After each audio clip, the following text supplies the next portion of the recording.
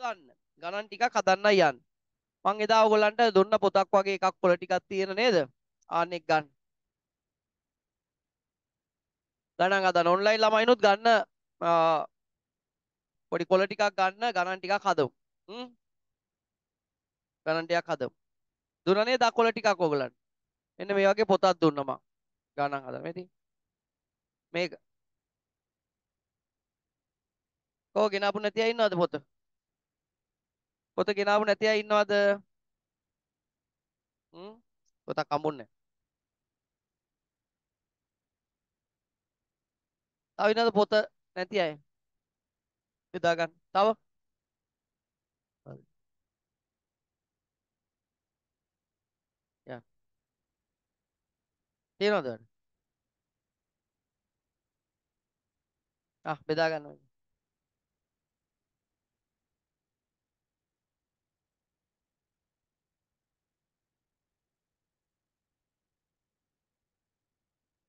බෙදා ගන්න. ඔයගොල්ලන්ට හම්බුණාද? හරිද? ඔව් තියෙනවා.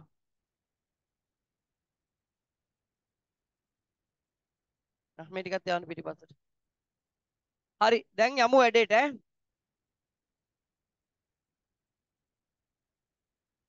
ගණන් හදමු.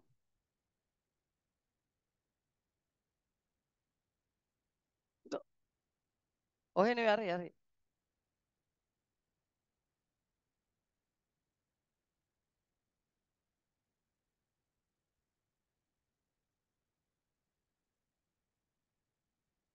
හරි.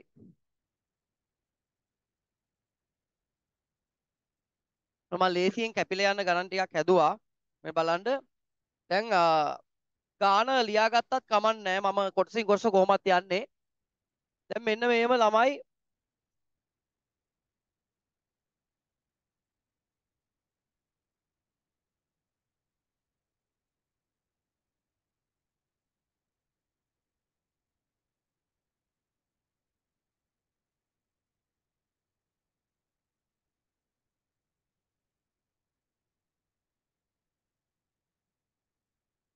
දහයෝම් 4යෝම් 12යෝම්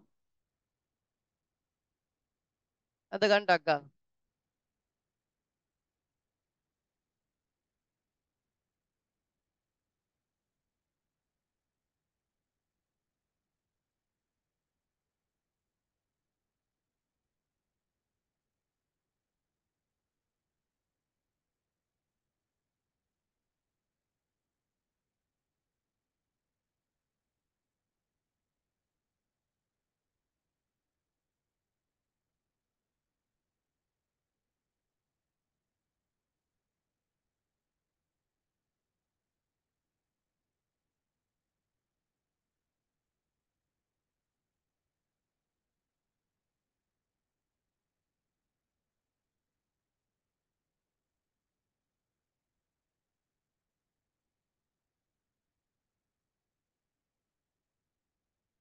පළවෙනි ප්‍රශ්නේ දැන් අපි ඔකෙන් ඔන්න එන්න පුළුවන් ගැටලු ටික අපි හදන්නයි යන්නේ. අංක 1. මෙතන අපි දාගමු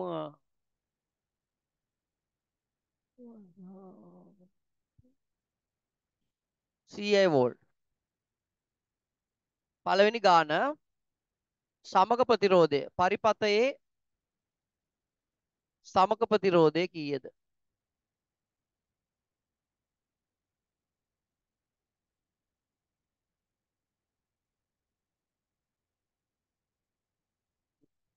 හදන තනි පරිපතයේ සමක ප්‍රතිරෝධය.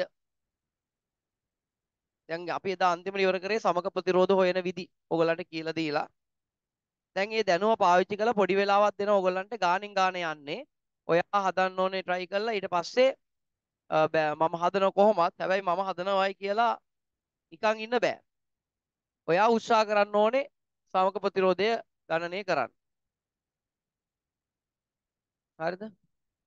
දැන් කරන විදිහ මතක නම් පොත බැලුවට කමක් නැහැ කිසි අවුලක් නැහැ.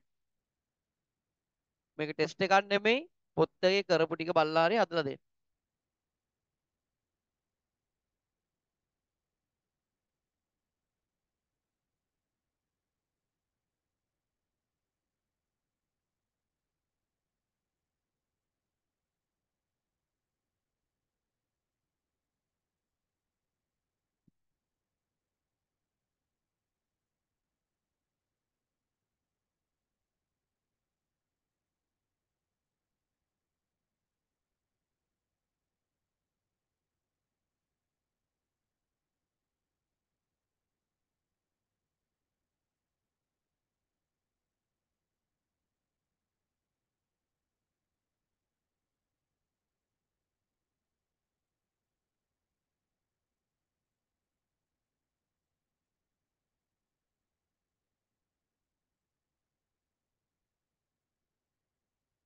උත්සාහ කරන්න වැරදි ඒක ප්‍රශ්නයක් නෑ වැරදුනාට හදන්න උත්සාහ කරන්න යවුන වෙන්නේ.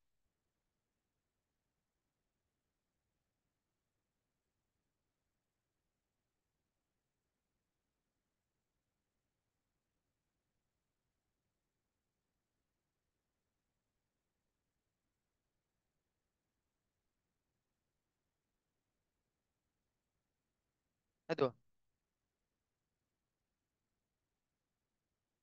වැඩි.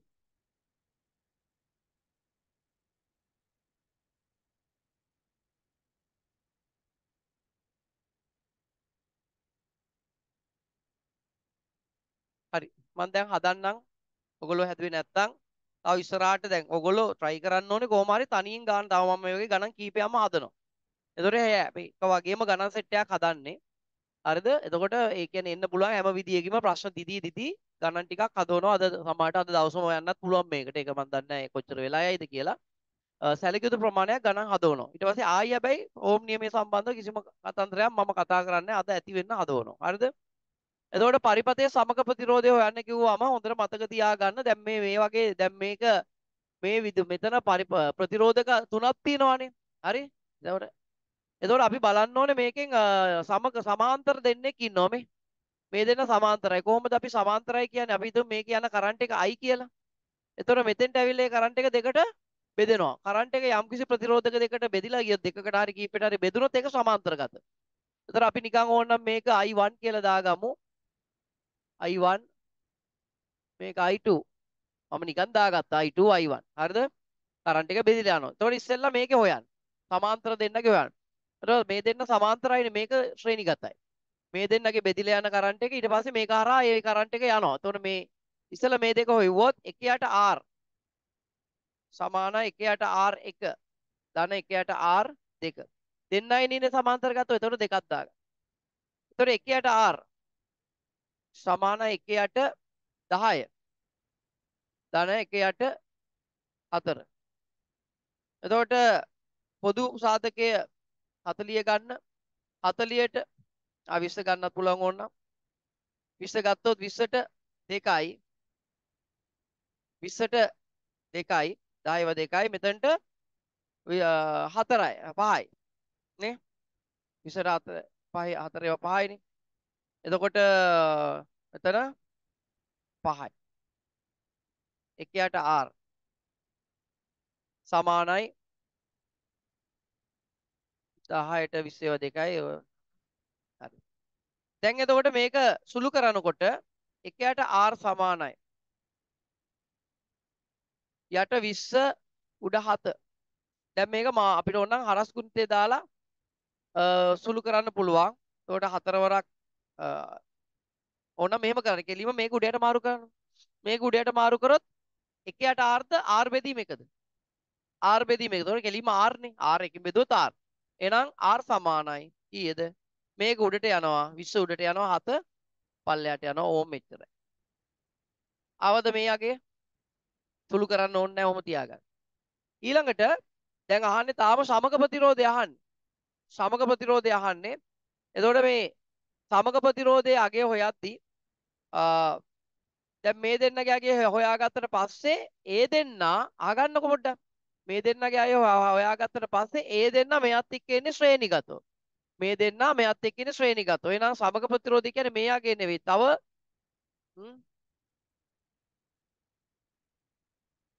සමක ප්‍රතිරෝධය සමානයි 20 බෙදීම 7 ධන මේක ශ්‍රේණිගතව තියෙන නිසා මේක 12 මේකට එකතු කරනවා. එතකොට මෙතන ඕනනම් ඔයගොල්ලන්ට 20න් 7යි කියන්නේ කීයද? 20 බෙදන්න 7න් 2යිනේ 14යි. 6ක් ඉතුරුයි. 60ට 8යි 56යි. 4ක් ඉතුරුයි. 5යි. හා ඒ ගන්න ගමු. එතකොට 2.85 ධන 12. කීයද උත්තරේ එන්නේ එතකොට? 14.85 ඕ. මේක ආපු අය ඉන්නවද කවුරු හරි? කීප දෙනෙක්. හා. අනිත් අය හදාගන්න. හොඳට මතක තියාගන්න සමාන්තරගත සෙට් එකක් දුන්නොත් ඉස්සෙල්ලා ඒක හොයන්න. ඊට පස්සේ ඒකට අනිත් එක්කෙනා ශ්‍රේණිගත නම් තියෙන ඒක එකතු කරන් තියෙනවා. අපි විවිධ ආකාරي ගණන් ටික හදමු.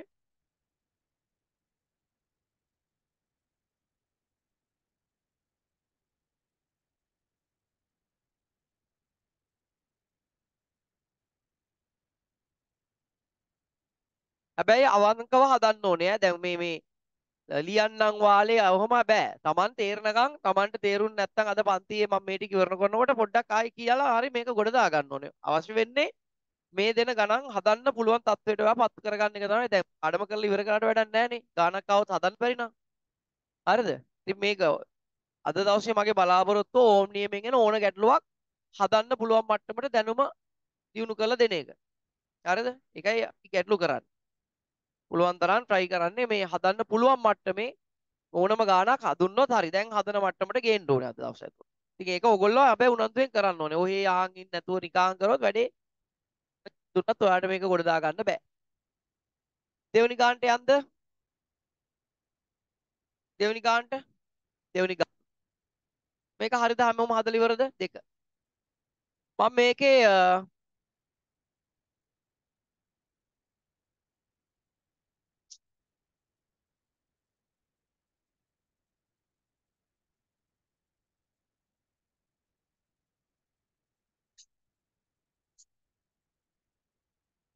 ඒකත් මේ වගේම එකක්. හරිද?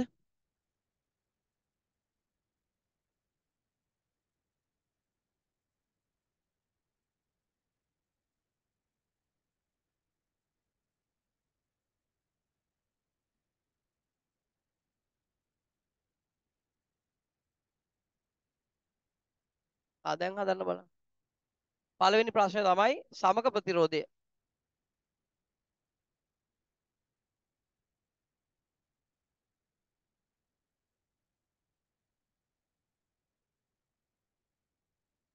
සමක ප්‍රතිරෝධය. මුළු පරිපථයේ සමක ප්‍රතිරෝධය.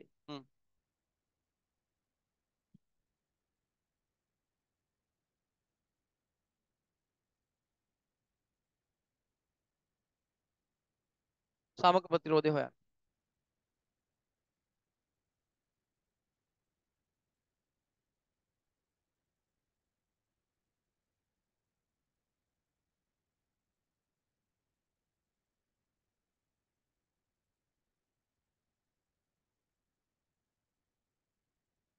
දැන් මේ වගේ එකක ඔයාලට තේරෙන්න ඕනේ ඉස්සෙල්ලාම මේ සමාන්තර දෙන්නගේ සමක ප්‍රතිරෝධය හොයන්න. ඊට පස්සේ ඒක මෙයත් එක්ක ඉන්නේ ශ්‍රේණිගතව නිසා මෙතන 12 තියෙන්නේ. 1.2 නෙමෙයි 12.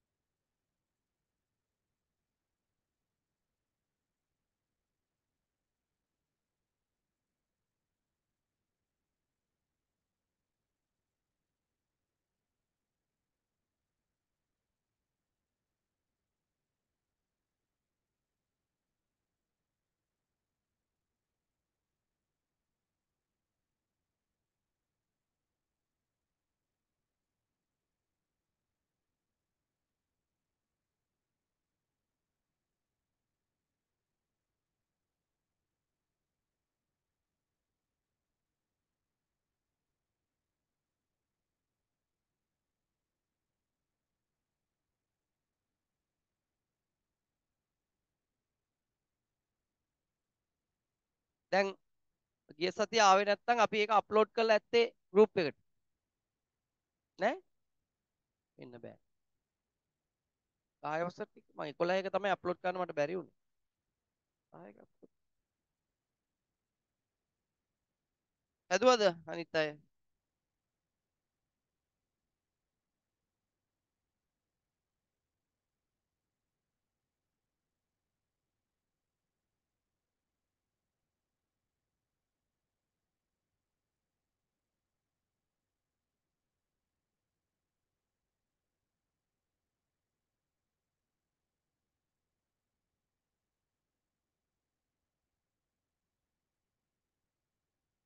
අදිසියවත් මං අප්ලෝඩ් කරලා නැත්නම් තමන් ආවේ නැත්නම් අනිවාර්යෙන් කතා කරලා හරි ඒ අප්ලෝඩ් කරගන්න වැඩේ කරගෙන එන්න ඕනි ඊළඟ සති. දැන් නම් දැන් ඔයාලට තේරෙනවා දැන් වැඩේ අවුල් කියලා පේනවනේ හදන්න බෑ ඔයාලට.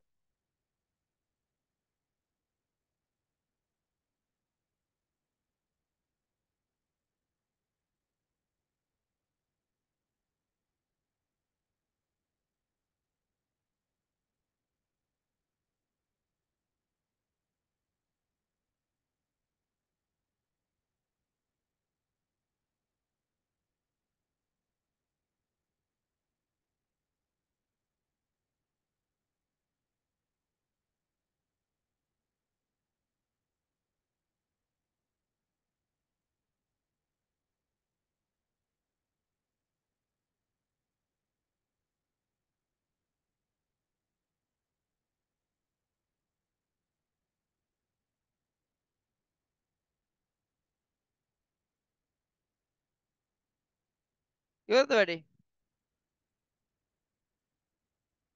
දැන් බලමු ඔන්න මම කියලා දෙනවා මොන්න බලා ගන්න ඔයා විශේෂයෙන් ආපු නැති අය. දැන් මේ විදිහට සම්බන්ධ කරලා තියෙනවා නම් ඒකට අපි කියන්නේ සමාන්තරගත සම්බන්ධයක්. එතකොට මේ වගේ එකක සමග ප්‍රතිරෝධය හොයන්න මම මෙතනින් හදන්නම්. දාන සූත්‍රයක් තියෙනවා. ඒක ගන්න විදියත් ව්‍යුත්පන්න කිරීමත් අපි ගිය සතියේ කරා. එකයට r සමානයි එකයට r1 දාන එකයට r2. හලෝ. එකයට r සමානයි එකයට R සමානයි එකයට R1 දාන එකයට R2 මේ R1 කියන්නේ මෙයා කියලා හිතා ගන්න මෙයා R2 කියලා හිතා ගන්න එක අපිට අවුලක් ඕන එකක් තෝරගන්න පුළුවන්. එතකොට එකයට R සමානයි එකයට 10 දාන එකයට 40. එතකොට මේකේ පොදු සාධකය වෙන්නේ 40 40ට 10 ඒවා 10යි 40ට මේ 10 ඒවා 4යි 4 වරක් එක 4යි දාන 40ට 40 ඒවා 1යි 1 වරක් එක 1යි. එතකොට කීය දෙන්නේ එකයට R සමානයි 5යට 40. දැන් ඔයාට R හොයා ගන්න ඕන නම් කෙලින්ම මේ පැත්ත උඩයට මාරු කරලා මේකත් උඩයට මාරු කරන්න. එතකොට මෙයා R වෙනවා.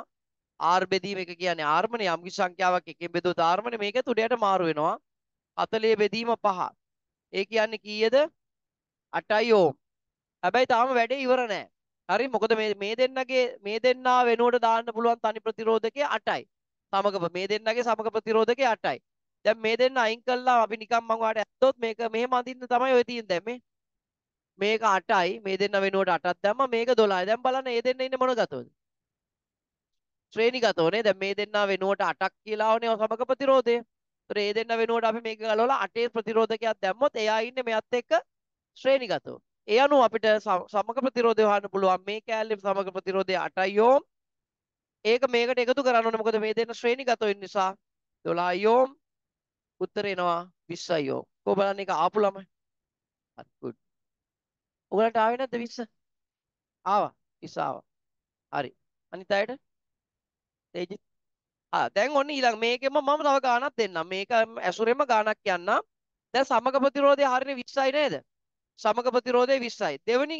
දෙවෙනි ගාණ. ඒකෙම දෙවෙනි ගාණ. හරිද? ඔයා මෙන්න මේම දාගන්න I කියලා. මේ පරිපතේ ගලා යන මුළු කරන්ට් එක I. මෙතෙන්ට එනකොට I1, මෙතෙන්ට එනකොට I2. මේ පරිපතේ ගලා යන මුළු කරන්ට් එක I කියලා හිතුවොත් I සොයන්න. සොයන්න බලන්න I සොයන්න. I කියන්නේ පරිපත හරහා ගලා යන මුළු කරන්ට් එක. ඉතින් ඒකට අපි ඕම් නියමය V සමානයි IR දාලා හොයන්න. පරිපතේ ගලන මුළු විදුලි ධාරාවයි දැන් ඔබට හොයන්නේ කියලා අපි පරිපතේ ගලා යන මුළු විදුලි ධාරාව.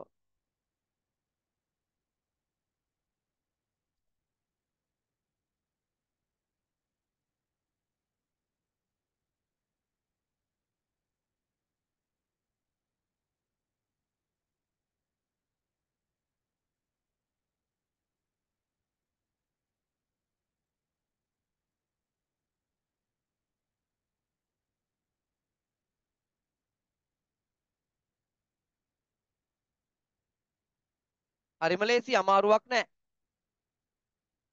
ඕම් නියමයේ සමීකරණය දැම්මා. ගාන හැදුවා.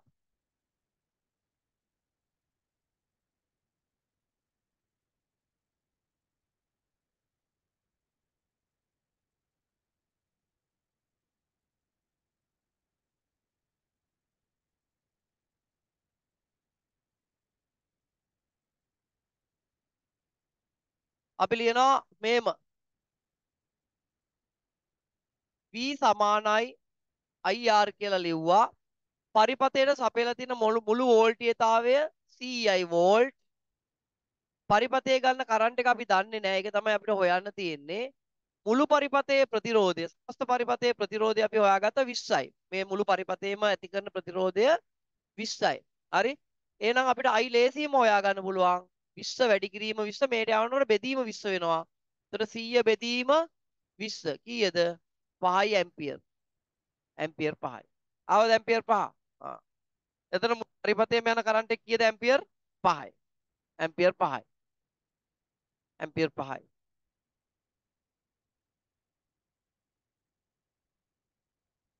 හරිද? ඒකට අපි තවත් ගාණක් දාගමු. තුන්වෙනි ගාන. තුන්වෙනි ගාන. මම අඳින්නම් මේකට ඕගලන්ටත් අඳින්න පුළුවන් මෙන්න මෙතෙන්ට වෝල්ට් මීටරයක් ඇඳ ගන්න. මෙන්න මේ 12යි කියන තැනට වෝල්ට් මීටරයක් ඇඳ ගන්න. ඒකේ දෙපැත්තට වෝල්ට් මීටරයක් හයි කරනවා. මෙයාට හම්බෙන වෝල්ටේජ් එක බලන්න. හරිද? නිකන් ඔයා දැන් ඇඳ රූපෙම ඔතෙන්ට වෝල්ට් මීටරයක් ගහගන්න. හරිනේ? දැන් එහෙනම් අපේ තුන්වෙනි ප්‍රශ්න තමයි වෝල්ට් මීටරේ පාඨාංකය. ඒකේ පෙන්වන්නේ මේ වෝල්ට් මීටරේ කටුව කීයද නැවතිලා තියෙන්නේ. පාඨාංකය කීයද? ඔයාලට පොඩි වෙලාවක් දෙනවා කල්පනා කරලා කරන්න. ඊට පස්සේ මම කරනවා කොහොමත්. try කරන්න වෝල්ට් මීටරේ කීයක් පෙන්නයිද වෝල්ට්? දැන් මෙතනින් දීලා තියෙනවා 100ක්. එතකොට මේ 100න් කීයක් මෙතනට මේ 12 ඕම් කියන එකට කොච්චර වෝල්ටේජ් එකක් හිර වෙයිද කියලා හොයන්නයි කියලා. එතකොට ඒක බලන්න අපි කරන්න ඕන වෝල්ට් මීටරයක් හයි කරනවා. එතකොට මේ වෝල්ට් මීටරේ කීයක් පෙන්නයිද? අගය කොච්චර පෙන්නයිද කියලා යහන්න. සරලවම කියනවා නම් 12 ඕම්ට ලැබෙන දෙකලවර වෝල්ටීයතාවය යහන්න. වෝල්ටේජ් එක. ඇදුවා. නෑ. ඇදුවා. ඇදුවද? ඔව්. බය වෙන්න එපා වරදී. හැබැයි ඉතින් අද අන්තිම වෙනකොට වැරදුනොත් අවුල් තමයි. ඒ කියන්නේ දැන් වැරදි. දැන් මම මේ වගේ ගැටලු ගොඩාක් හදනවා ඔයගොල්ලොත් එක්ක.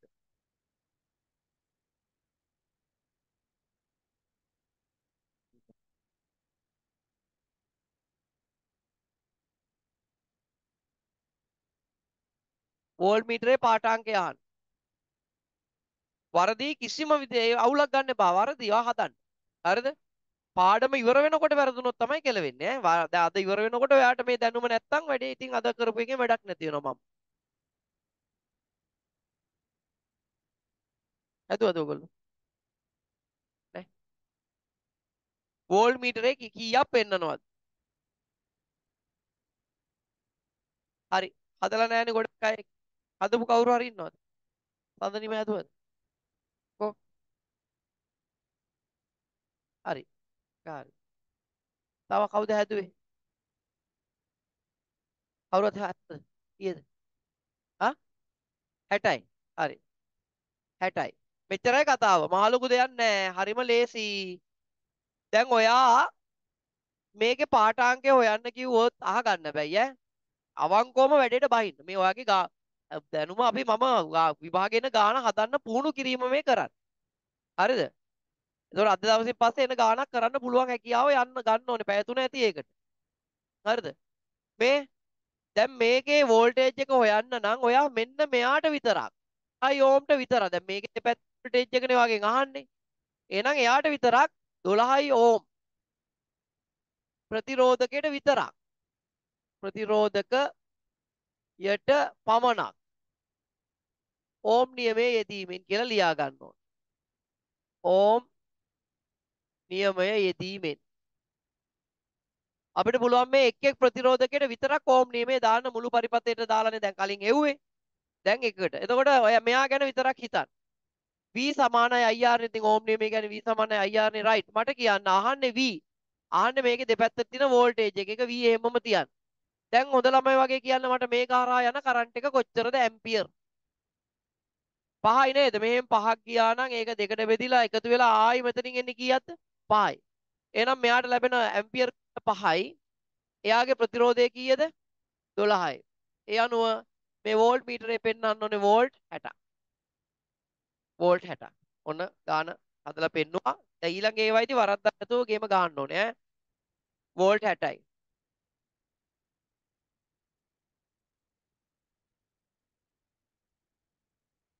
වෝල්ට් 60යි.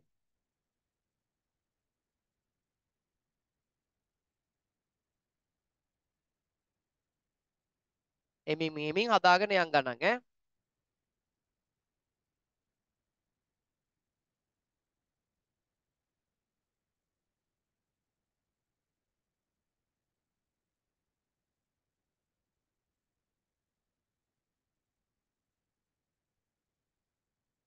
ඊළඟට හතරවෙනි ගාන මේකෙන්මයි දෙන්නේ. මෙන්න මෙතන වෝල්ට් මීටරයක් ගහන්න V2 කියලා වෝල්ට් මීටරයක් ගහගන්න. V2 කියලා වෝල්ට් මීටරයක් ගහගන්න.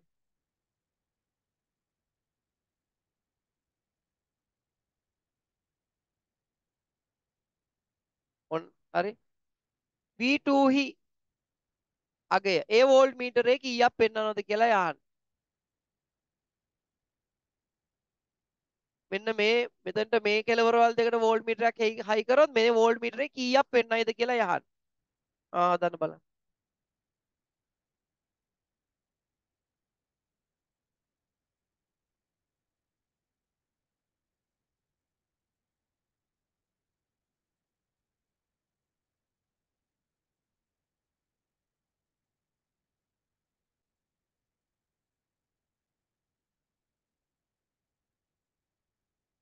හැදුවා. ඔව් හරි.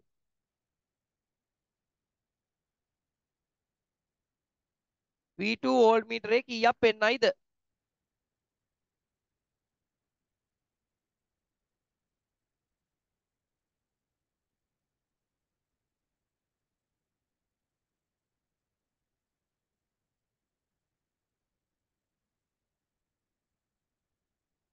හරිද හැදුවද? හරි. ගොඩක් අය හදලා දැන් කොහොමද ඉතින් ඒකටත් ළමයි දැන් මං ආයි ලියන්න යන්නේ නැහැ මෙයාට විතරක් කියලා මේකටත් දාන්න තියෙන්නේ v සමානයි ir. හැබැයි එහෙම නොදා හදන්නත් පුළුවන්. හරිද? මම එකක් කියන්නම්. ඒකත් කියන්න අහගන්නකෝ.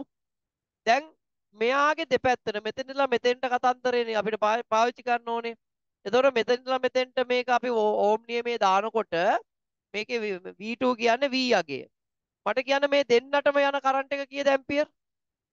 මේ දෙන්නටම යන කරන්ට් එක කීයද ඇම්පියර්? කීයද? 5යිනේ. ඉතින් මෙතනින් 5ක් ගියොත් ඒ 5 මේ දෙන්නටම යනවනේ බෙදිලා යන එක ඇත්ත. මෙතනින් එනවනේ 5ක්. 5යි. ඒ දෙන්නගේම මුළු ප්‍රතිරෝධය කීයද මේ දෙන්නගේ? 8යි. හෙව්වා නේද සමග ප්‍රතිරෝධය මේ දෙන්නගේ 8යි කියලා. දැන් එහෙනම් මේක වැඩි කරන්න 5 වරක් 8 කීයද? 40යි වෝල්ට්. ඕම නැතුව හදන්නත් පුළුවන්. මේව හදන්නත් පුළුවන්. නැතුව හදන්නත් පුළුවන්. කොහොමද අපි නැතුව හදන්නේ? හරිම ලේසි මේ බලන්න. මෙතනින් කීයක් දීලාද? 100ක් දීලා. එතකොට මේ දෙන වෝල්ටේජ් එක ළමයි හැමතිස්සෙම වයර් එකේ මේ වගේ නිකන් වයර් වල හිටින්නේ නැහැ. වෝල්ටේජ් එක හැමතිස්සෙම රැඳෙන්නේ මෙන්න මේ ප්‍රතිරෝධක අතර. ඒතර දැන් අපි දැනගත්ත මේ ප්‍රතිරෝධකයට 60ක් ගියා කියලා දැනගත්තා. එතකොට ඉතුරු මේ හරිය කොහෙවත් වෝල්ටේජ් එක රැඳෙන්නේ නැහැ. මොකද මේ හරිය නිකම්ම වයර් එක තියෙන්නේ. එහෙනම් මේ 100න් 60ක් මෙතෙන්ට ගියොත් ඉතුරු 40 යන්නේ මෙතෙන්ට. එහෙමත් හිතලා ගන්න පුළුවන්. තේරුණාද ඔයගලන්ට කියන කණ? එහෙමත් හිතලා ගන්න පුළුවන් ඈ. ඒ විදිහට හිතන්න පුළුවන්. right. ඊළඟට ඊළඟ ප්‍රශ්නේ මේකෙම ගමු. මේකෙම ගමු.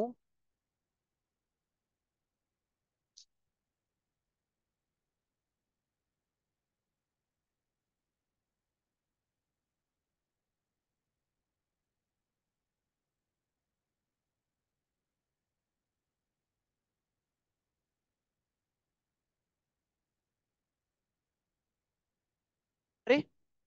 මෙන්න I මෙතන තියෙනව නේද I1 I2 කියලා ඔයගොල්ලෝ දාගත්තා. එහෙනම් I1 කීයද? ඊළඟ ප්‍රශ්න. මෙන්න මෙතෙන්ට එනකම් පහක් එනවනේ. මේ පහ බෙදිලානේ යන්නේ දෙකට. මං අහන්නේ මේකට කොච්චර යනවද? I1 කියන එක කීයද කියලා යහන්න.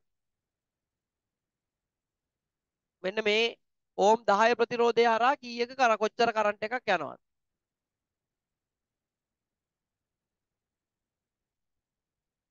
I1 කීයද?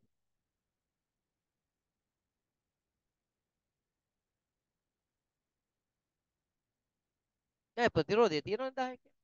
ඒක හරහා දැන් මෙතෙන්ට ඇම්පියර් 5ක කරන්ට් එකක් එනවනේ. ඒ කරන්ට් එක මෙහෙම දෙකට බෙදිලානේ යන්නේ. මං අහන්නේ මේකට කීයක් යනවද? 5න් කීයක් අරකට යනවද?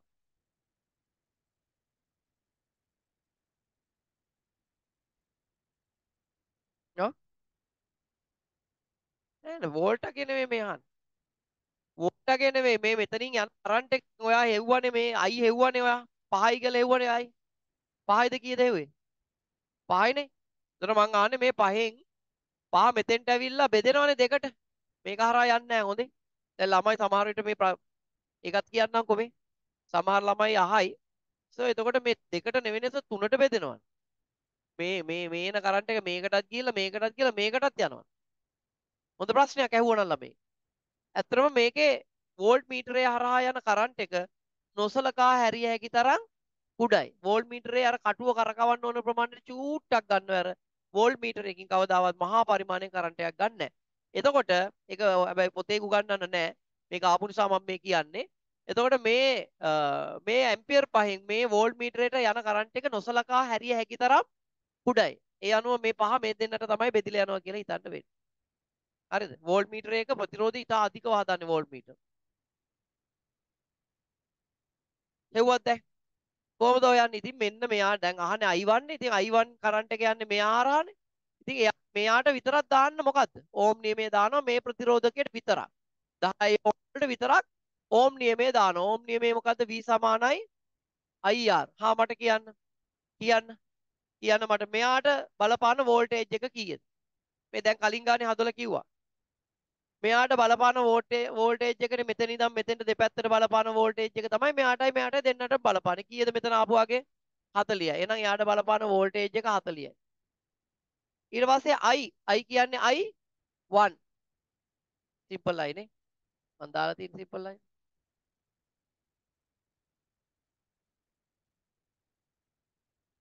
මෙතන I කියන්නේ I1 R10යි. R10යි. එහෙනම් I හොයන්න මොකද කරන්න ඕනේ? I1 හරි I1 සමානයි මේ 10 බෙදීමක් විදියට මෙහෙට යනකොට 40 10 බෙදුනොත් කීයද? 4යි ඇම්පියර්. ඇම්පියර් 4යි. ඇම්පියර් 4යි. ඒ කියන්නේ මෙයාට යන කරන්ට් එක ඇම්පියර් 4යි. මෙයාට යන කරන්ට් එක වෝල්ට් මේ ඇමීටර් ඇම්පියර් ගාන 4යි. දැන් මම ඔයාගෙන් ඊළඟ ප්‍රශ්නය අහනවා I2 සොයන්න. මේක ඉතින් මොලයක් තියනවා නම් පොඩ්ඩක් හරි ටක් ගාලා හොයත හැකියි. I2 සොයන්න.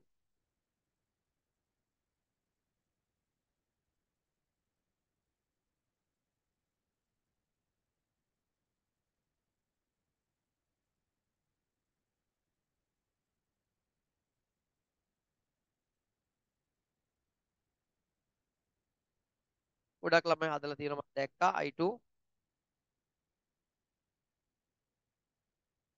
I2 ඒක මේම හොයන්න පුළුවන්.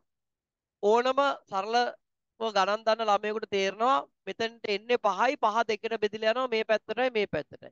එතකොට මේ පැත්තට 4ක් ගියා නම් මේ පැත්තට කීයද යන්නේ? 1යි. ඔයා හැබැයි ඒක පොඩ්ඩක් පෙන්වන්න ඕනේ කොහොමද? I සමානයි I1 ධන sorry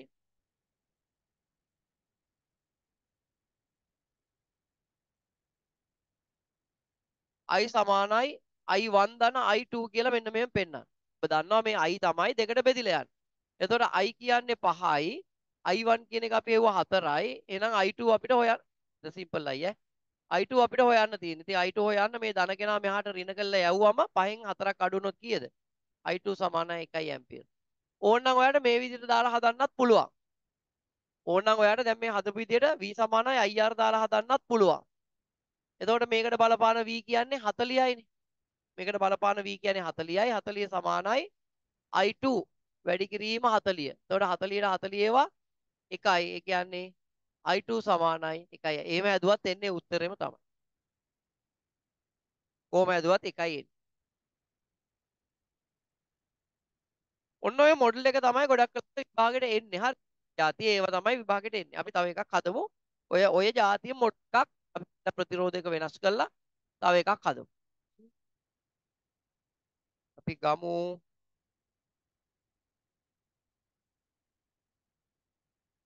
ගානට බෙදලා යන්න මම දෙන්නම්.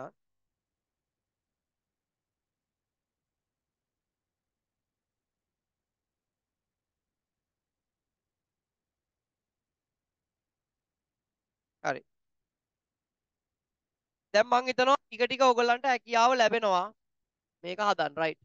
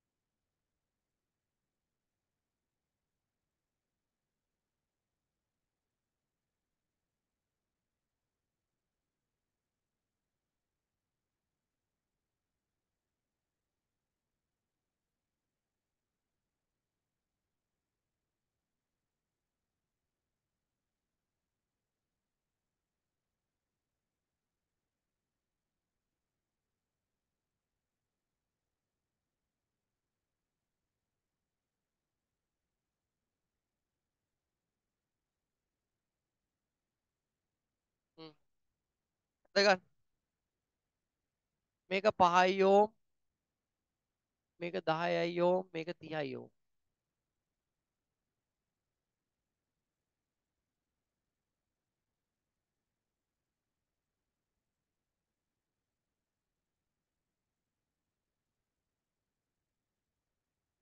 වෝල්ට් 50ක වෝල්ටේජ් එකක් දීලා තියෙනවා.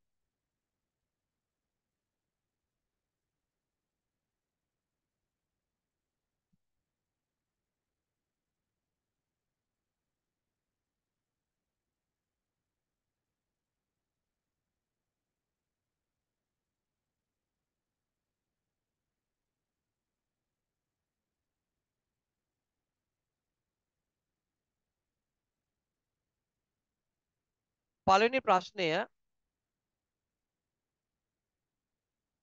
පරිපථයේ සමක ප්‍රතිරෝධය සොයන්න. කියන්නේ මුළු පරිපථයේ ඔක්කොම මේ ප්‍රතිරෝධක වල සමස්ත එකතුව සමක ප්‍රතිරෝධය සොයන්න.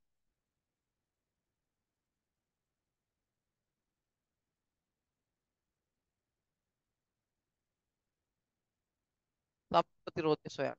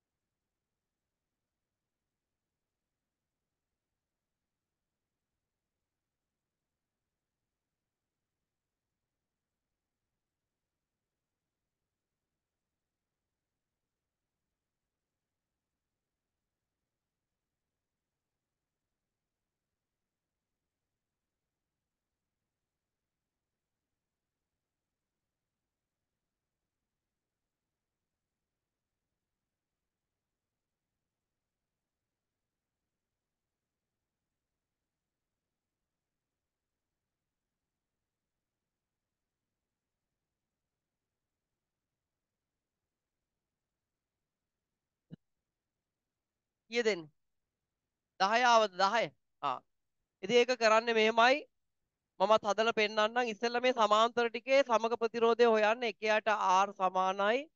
එකයට R1 ධන එකයට R2 ධන එකයට R3. එතකොට එකයට R සමානයි එකයට 5 ධන එකයට 10 ධන එකයට 30. එතකොට අපිට ගන්න පුළුවන් පොදු ගුණාකාරයේ 30 30ට 5 ඒවා 6යි 30ට 10 ඒවා 3යි 30ට 30 ඒවා 1යි. එතකොට එකයට R සමානයි මේව 3යි 6යි මේ ටික එකතු කරොත් 10යි. එතකොට එකයට R සමානයි 10ට 30යි. මෙතෙන්ට 1යි මෙතෙන්ට 3යි. ඒ අනුව R සමානයි 3යි ඕම්. ඒ කියන්නේ මේ ටිකේ ප්‍රතිරෝධය ඔක්කොම 3යි. මේ ටික ගලවලා දැම්මොත් 3යි. ඒ 3යි මේකයි ඉන්නේ ශ්‍රේණිගතව. එහෙනම් සමග ප්‍රතිරෝධය අපිට හොයන්න පුළුවන් 3යි ඕම් ධන 7යි ඕම් උත්තරේ 10යි ඕම්.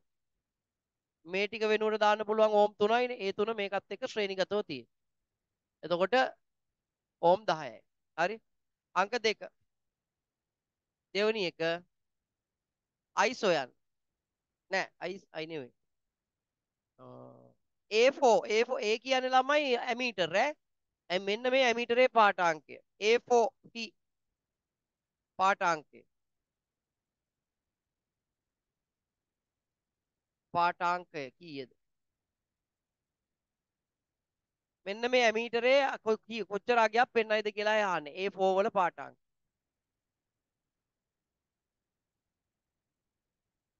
A4 කියන ඇමීටරේ කටුව කීය නැවතිලා තියෙයිද? එහි පාඨාංකය කීයද කියලායි මේ අහන්නේ.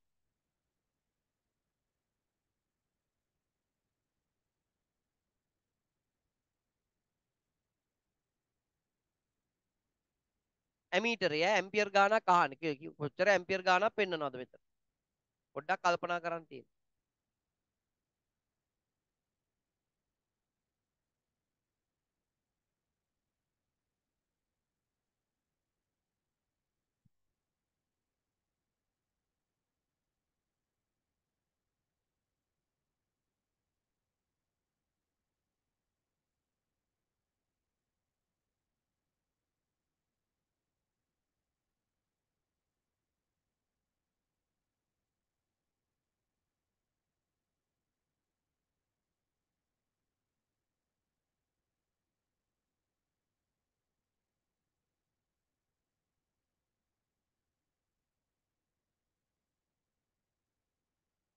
හ්ම්? ඔව්.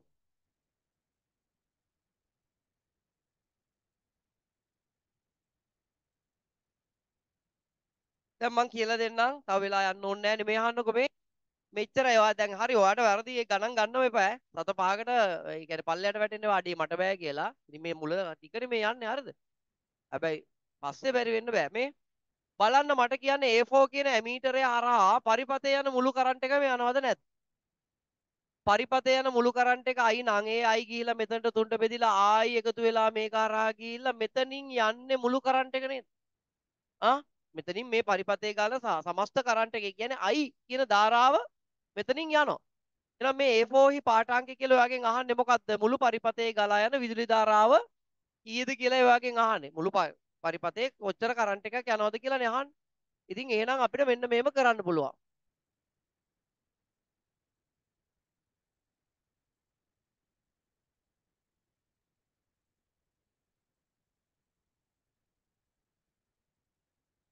මුළු පරිපතේම යන කරන්ට් එක තමයි මේ අහන්නේ. වහින් ඔරව අහන්නේ ඒකනේ A4 කියන්නේ පරිපතේ යන කරන්ට් එක. පරිපතේම V සමානයි IR දානවා. මුළු පරිපතේටම. එතකොට මුළු පරිපතේටම දීලා තියෙන වෝල්ටේජ් එක 50යි 50 වෝල්ට්. මුළු පරිපතේ යන කරන්ට් එක තමයි මේක හරහාත් යන්නේ I. වැඩි කිරීම R කියන්නේ මුළු පරිපත ප්‍රතිරෝධය. අපි දැන් හෙව්වා සමග ප්‍රතිරෝධය 10යි කියලා. එහෙනම් I සමානයි මේ 10 වැඩි කිරීම මෙහාට එනකොට බෙදීමක් වෙනවා 50 10න් බෙදුණු කීයද? ඇම්පියර් 5යි. මේ ඇම්පියර් 5 ඉතින් මේකේ කරන්ට් එකක් යනවා කියලා. හරි.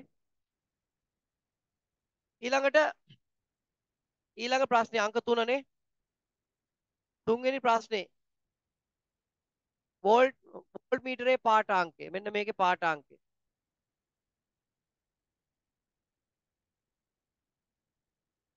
වෝල්ට් මීටරේ කීයක් පෙන්නයිද කියලා යහන්න. අර 7 ඕම් ප්‍රතිරෝධකයේ දෙපැත්තටයි කරලා තියෙන්නේ. අන්න ඒකේ කීයක පාඨාංකයක් පෙන්නයිද කියලා යහන්න.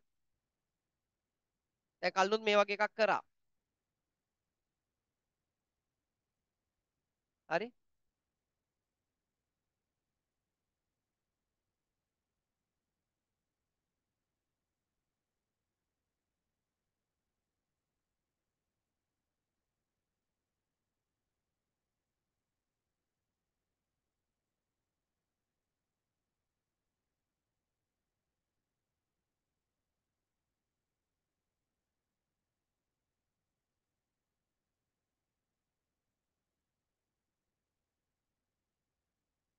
ඔය 7 ඕම් ප්‍රතිරෝධකයේ දෙපැත්තේ වෝල්ටේජ් එක කීයද කියලා යහන්න. 7 ඕම් ප්‍රතිරෝධකයේ දෙපැත්තේ වෝල්ටේජ් එක කීයද කියලා යහන්න. යුග්මාන්තරය. ඉතින් දැන් මොකද්ද කරන්න තියෙන්නේ? ඉතින් මේක මෙතන ඉඳලා මෙතන තියෙන වෝල්ටේජ් එක කීයද බලන්න. මේකට විතරක් මේ දැන් මුළු පරිපථයටම නෙමෙයි මෙයාට විතරක් ඕම් නියමය යොදනවා. එතකොට ඕම් නියමයේ අත සමාන V සමානයි IR නේ. ඉතින් අපෙන් අහන්නේ මෙතන තියෙන වෝල්ටේජ් එක තමයි. V අහන්නේ. කියන්න මේක හරහා යන කරන්ට් එක කීයද දැන් හොයාගත්ත කීයද? කීයද ළමයි? ඈ පහයිනේ. ඉතින් මෙතනින් යන කරන්ට් එක පහ නම් ඒක බෙදිලා ගිහලා ආයෙ එකතු වෙලා මේක හරහත් යන්නේ තමයි. පහ. වැඩි කිරීම R කියන්නේ 12 කීයද 7යි. එයාගේ ප්‍රතිරෝධය 7යි. අත්වරක් 5 35 වෝල්ට් 35ක් මේකේ පෙන්වනවා. වෝල්ට් 35ක් මේකේ පෙන්වනවා. එක අවුරුද්දක මෙහෙම ගාණක්. හරිද? එක අවුරුද්දක ආව මෙහෙම ගාණක්. මේ වෝල්ට් මීටරේ ධන ඍණ අග්‍ර ලකුණු කරන්න. මේ වෝල්ට් මීටරේ මොනවද? ධන ඍණ අග්‍ර ලකුණු. සාමාන්‍යයෙන් ආවිල්ලම නැහැ එක අවුරුද්දක ආවා. ඒක ගොඩාක් ළමයි වැරද්දුවා. මොකද අපි සාමාන්‍යයෙන් පරිපතේ අඳිද්දි ධන ඍණ අඳින්න ඕනේ නැහැ. අඳ වන්නෙත් නැහැ. ඒක දැනගෙන මොකද කොහෙද දාලා තිබුණා ප්‍රශ්න පත්‍රේ මේකේ ධන ඍණ මාක් කරන්න. දැන් මම ඔයගලන්ට කියලා දුන්නා මේකේ ධන ඍණ වෝල්ට් මීටරයක් හයි කරන්නේ පරිපතේ ධනාග්‍රය වෝල්ට් මීටරේ ධනාග්‍රය පැත්තට පරිපතේ ඍණාග්‍රය වෝල්ට් මීටරේ ඍණාග්‍රය පැත්තට. එහෙනම් මට ඕගොල්ලෝ කියන්න මේ තියෙන්නේ පරිපතේ ඍණ විභවයේ සපයන පැත්ත. එහෙනම් ෂුවර් එකට මෙහෙන් එන මේ වයර් එක මොකද්ද? මේ පැත්ත මොකද්ද? ඍණ. මේ ධන පැත්ත මේ පැත්ත ධනනේ. එතකොට ධන පැත්ත. එහෙනම් මේකේ ධන. ඔන්න ඔහම අහපු ප්‍රශ්නයක් තිබුණා. ඒකයි මම මේ ඕගලන්ට ආයි ඇහුවොත් එහෙම පැහැදිලි දෙක ලකුණු කරන විදිය. ඔයා හොයා ගන්න ඕනේ ඍණ පැත්ත එන්නේ කොහෙන්ද? ධන පැත්ත එන්නේ කොහෙන්ද? ඒ අනුව මේකේ ධන ඍණ ලකුණු කරන හැකියාවක් ඔයාලට තියෙන්න ඕනේ. රයිට්. ඊළඟ ප්‍රශ්නය. ඊළඟ ප්‍රශ්නය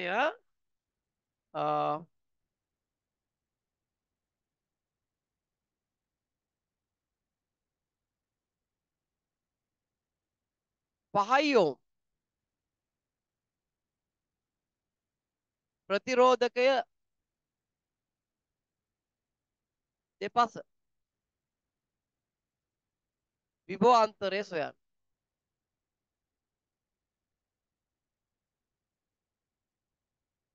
දැන් අහන්නේ මෙන්න මේ පහයි ප්‍රතිරෝධකයේ දෙපැත්තට නිකන් මම ඕන අඳින්නම් වෝල්ට් මීටරයක් සෙට් කරොත් ඒකේ කීයක් පෙන්නයිද කියලා යහන්න. පහයි ඕම් ප්‍රතිරෝධකයේ දෙපැත්තට වෝල්ට් මීටරයක් හයි කරොත් ඒකේ වෝල්ට් කීයක් පෙන්නයිද කියලා යහන්න.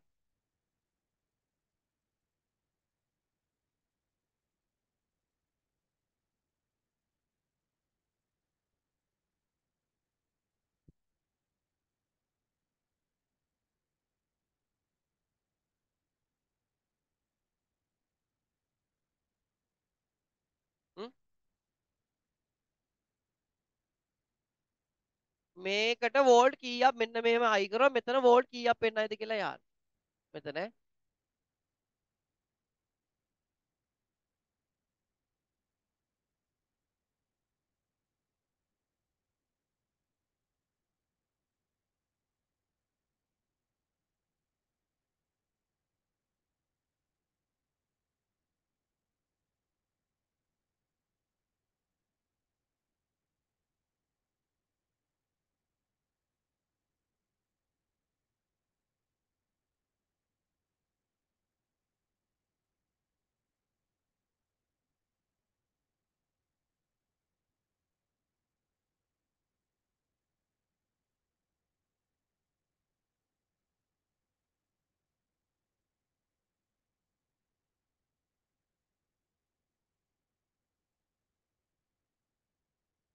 ඇදුවද? නෑ. ෂුවර් නෑ. yes 25. ඇදුවේ නෑ. 25 ගොඩක් අයට ඇවිල්ලා තියෙන්නේ.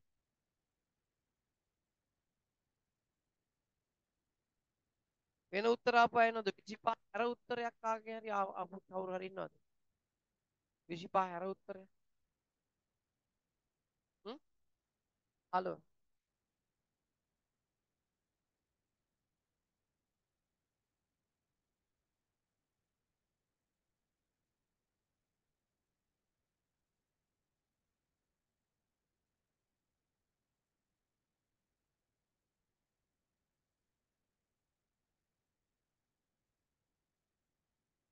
කීයද එන්නේ?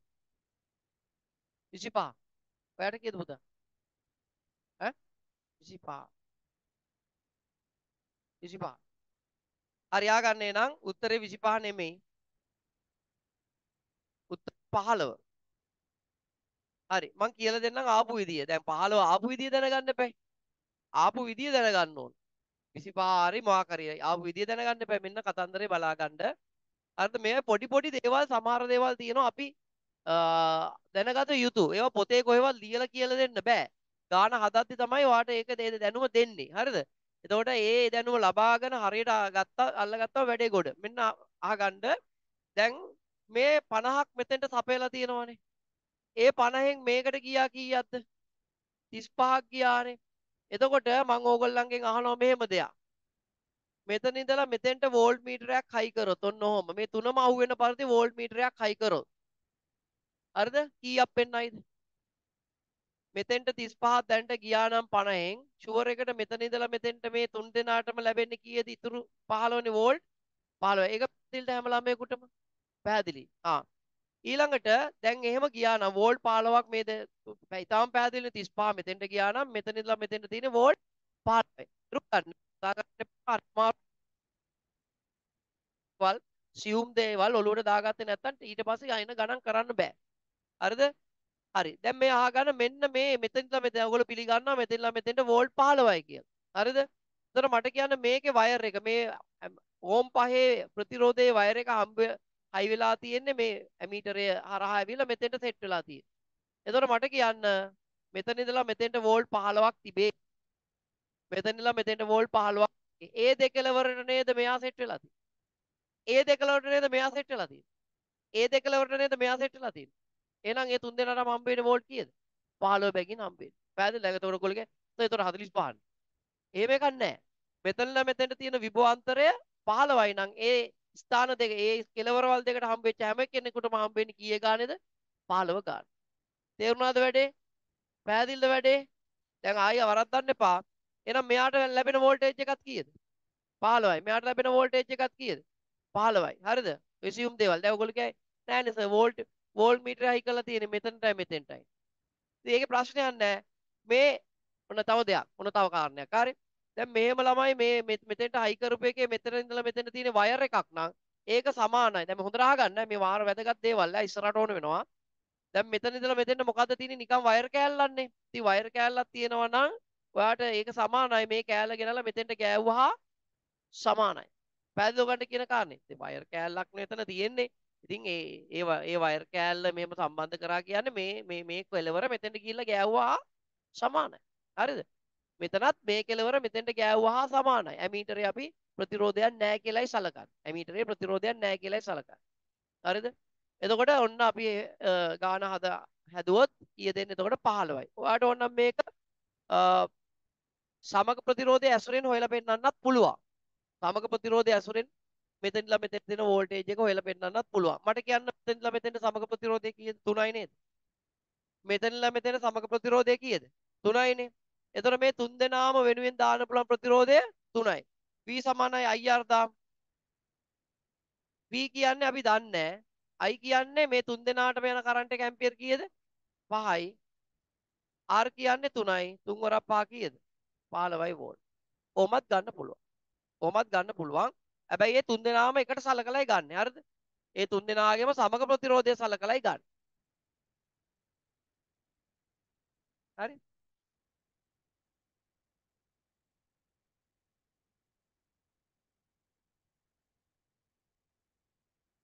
දැන් ඊළඟට බලමු ඊළඟ ගැටලු ටික මේකෙන්මයි දෙන්නේ. මේකෙන්මයි දෙන්නේ. බලමු. I1 සොයන්න. සොයන්න බලන්න I1. I1 වල අගේ හොයන්නයි කියලායි කියන්නේ. I1 සොයන්න.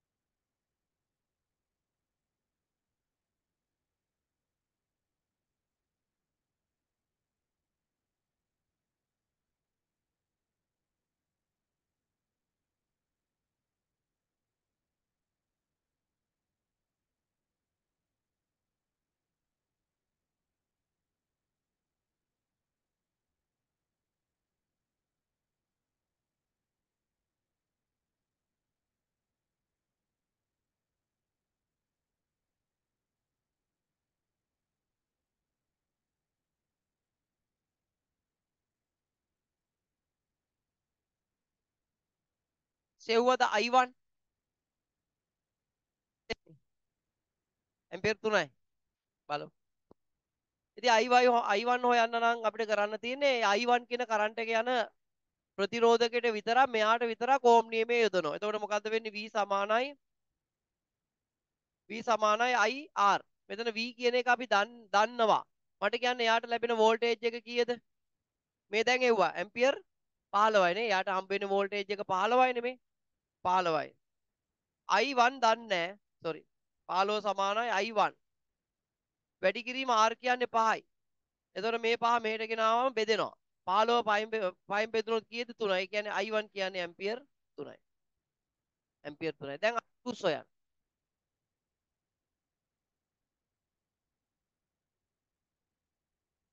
මේක යන කරන්ට් එක කොච්චරද කියලා හොයන්න.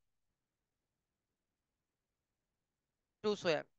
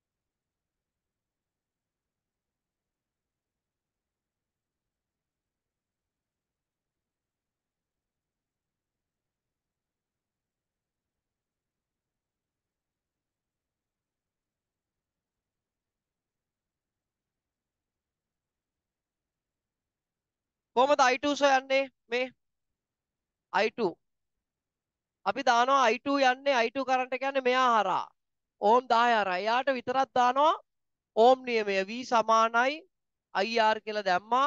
V තමයි 15. මෙයාට 15යි නම් මෙයාටත් 15යි. ඇයි ඒ මෙතන ඉඳලා මෙතෙන්ට ඒ දෙන්න කනෙක්ට් වෙලා තියෙන්නේ. මෙයත් කනෙක්ට් වෙලා තියෙන්නේ 15යි වෝල්ට් එන තැනට. මෙයත් කනෙක්ට් වෙලා තියෙන්නේ 15යි වෝල්ට් එන තැනට. ඒක 15යි හම්බ වෙන්නේ යාට. I කියන්නේ I2 ඒක දන්නේ නැහැ. R කියන්නේ 10යි. ඉතින් මේ 10 මෙහෙට ගෙනලා බෙදුවම 15 10න් බෙදුනොත් 1.5 ඇම්පියර්. I3 සොයන්න.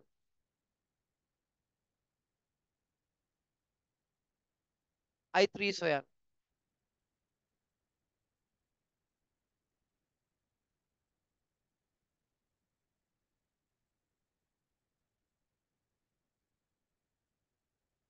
I3 සොයන්න.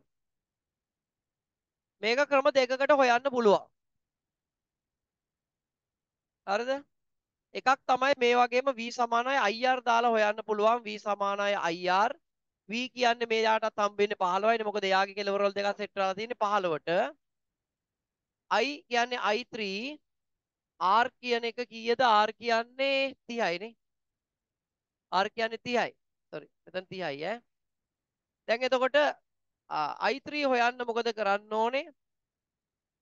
15 බෙදන්න ඕනේ 30න්. මේ 30 බෙදීමක් විදිහට යනවා. එතකොට එන්නේ 0.5 ඇම්පියර්. නැත්තම් තව ක්‍රමයක් තියෙනවා කාටද කියන්න පුළුවන් අනිත් ක්‍රමය. ආ එහෙම සමීකරණයක් ගහගන්න පුළුවන්. මෙතනින් එනවනේ I තුනට බෙදිලානේ යන්නේ. ඒතර ඕනනම් ඔයාලට මෙහෙම I සමානයි මොකද්ද? I1 ධන I2 ධන I3 කියලා සමීකරණයක් ගොඩනගා ගන්න පුළුවන්. I කියන්නේ 5යි අපි හොයාගත්තා. I1 කියන්නේ 3යි අපි කලින් හෙව්වා. I2 කියන්නේ 1.5යි කියලා කලින් මේ ඊට කලින් ගානේ හෙව්වා. එහෙනම් I3 දැන් හොයන්න පුළුවන්. යා විතරයි නිතුරු. ඒතර මේ දෙන්න එක වුණාම 4.5යි. 4.5 මෙහාට ගියාම ඍණ වෙනවා. 5න් 4.5 කඩුනොත් කීයද? 0.5යි ඇම්පියර්. ඒකම එනවා ඉතින් වෙනසක් නැහැ. හරිනේ? ඕමත් හදන්න පුළුවන්. ඔන්න ළමයි ඒ ගණන් ටික හරි. ඒ ගණන් ටික කියන්නේ මේ ගාන හරි. තව ගානක් දැන් දෙනවා. ඔය වගේ ගණන් 3-4ක් මම කරනවා.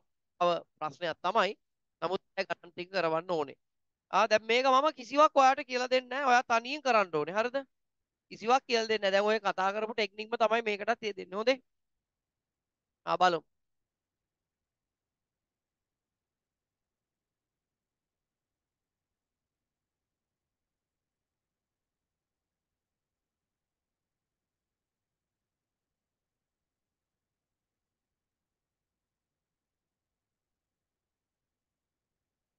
මම මේ හැම එකම පුළුවන් තරම් බෙදී යන විදියටයි ගාන හදන්නේ. මොකද නැත්තම් ළමයිට ගණන් හදා දින්න එක නෙවෙයි මට ඕනේ මේක තේරුම් කරලා දෙන එක.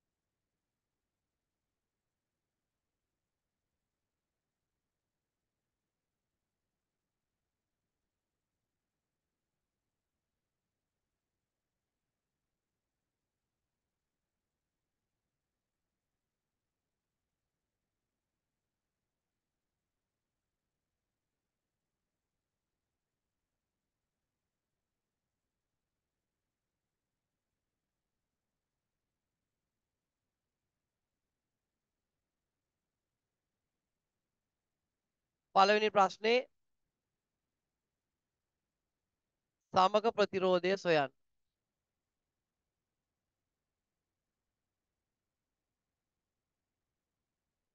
දෙවෙනි ප්‍රශ්නය A3 හි අගය මේ ඇමීටරේ කීයක් පෙන්වනවද කියලා හොයන්න.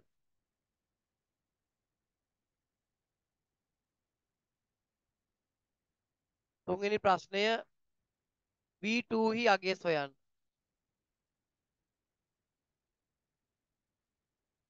හතරවෙනි ප්‍රශ්නය V1 හි අගය සොයන්න. V1 කියන්නේ මේ වෝල්ට් මීටරයක් ඈ. පස්වෙනි ප්‍රශ්නය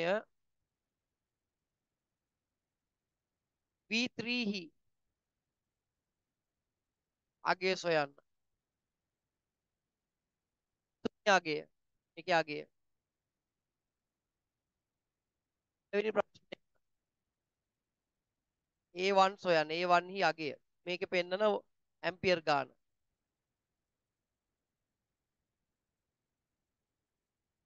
හත්වෙනි ප්‍රශ්නය A2 හි අගය සොයන්න. ඔන්න. ඔය ගැටලු ටික තමයි විභාගේ තියෙනවා නම් එන්නේ.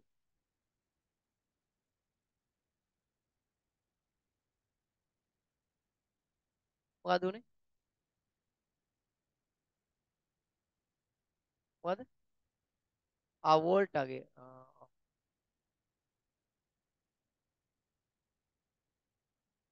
80යි වෝල්ට් කියලා ගන්න.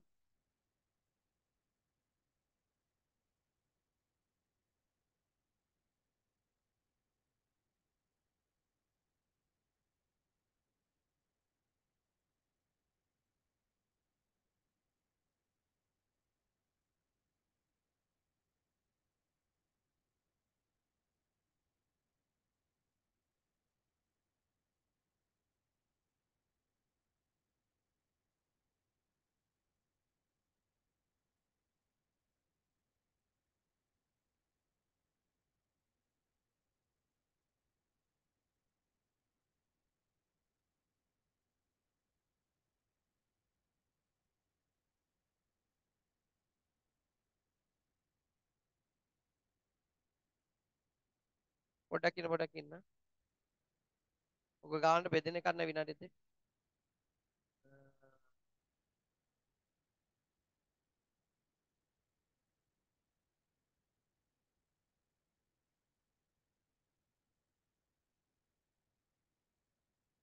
පොඩ්ඩක් ඉන්න ගාන හදන්න එපා.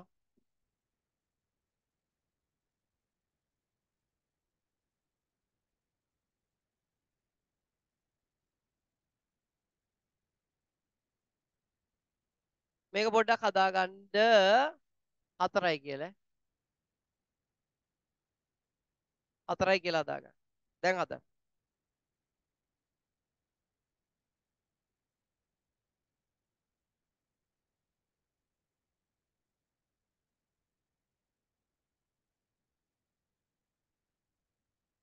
දැන් අපි තුනක් දෙකක් විතර කරානේ. දැන් ඔන්න දැන් තනියෙන් try කරන්න.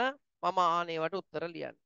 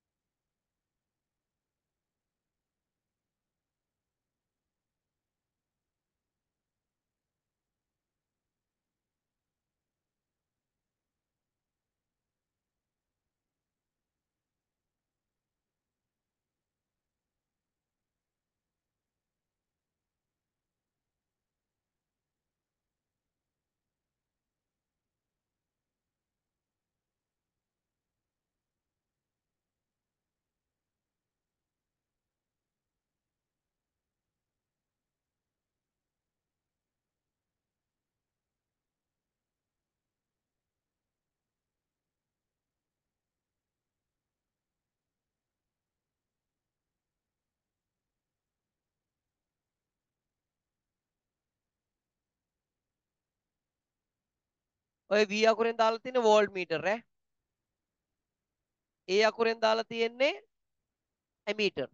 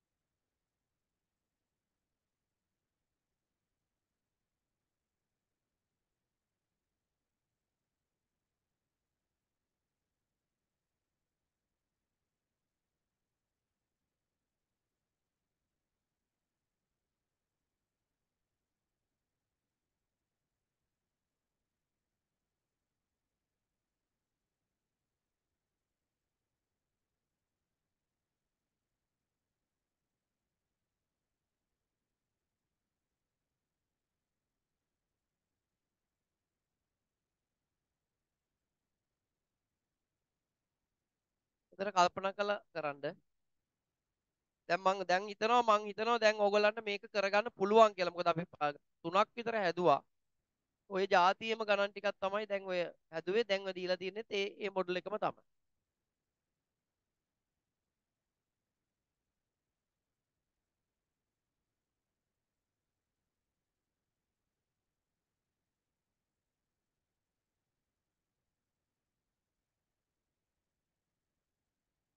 ඔව්.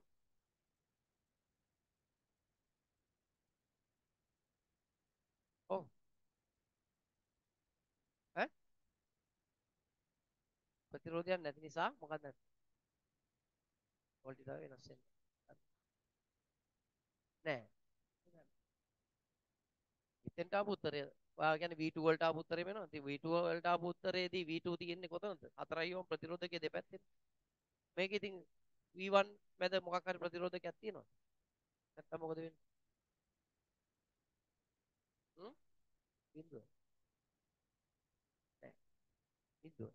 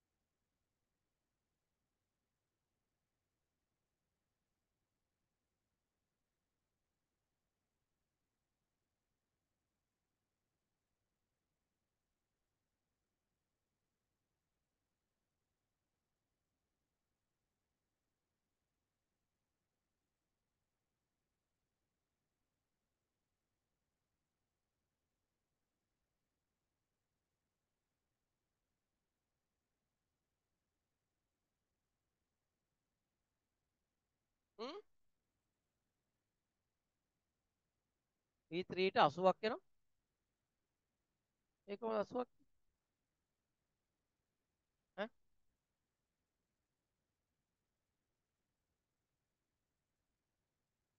හදන්නකො මං ගාන හදන්න.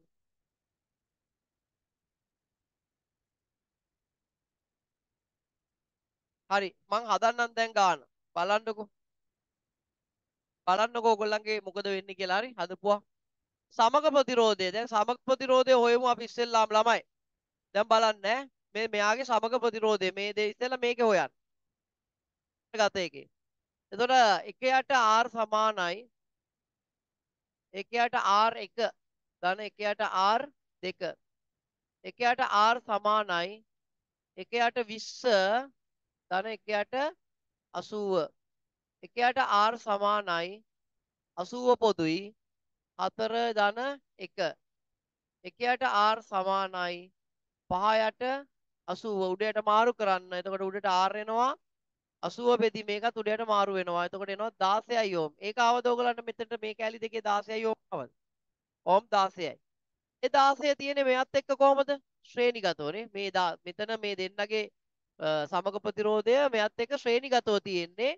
එහෙනම් සමග ප්‍රතිරෝධයගේ කීය දෙන්නේ 16යි මේ හතරයි ඔක්කොම කීයද? 20යි ඕම්. කොහොම බලන්නේ ඒක ආපු ළමයි පොඩ්ඩක් මට බලන්න. වැඩි ගොඩ. කියන්නේ 80 ඇවිල්ලා. හරි. මේ 20 ඇවිල්ලා right. ඊළඟට යනවා. මෙන්න ඊළඟ ප්‍රශ්නය. ඒ විසාරිනේ A3 අගය සොයන්න. දැන් ළමයි මේ ආගන්න A3 කිය තියෙන තැන හොඳට බලන්න A3 තියෙන තැන.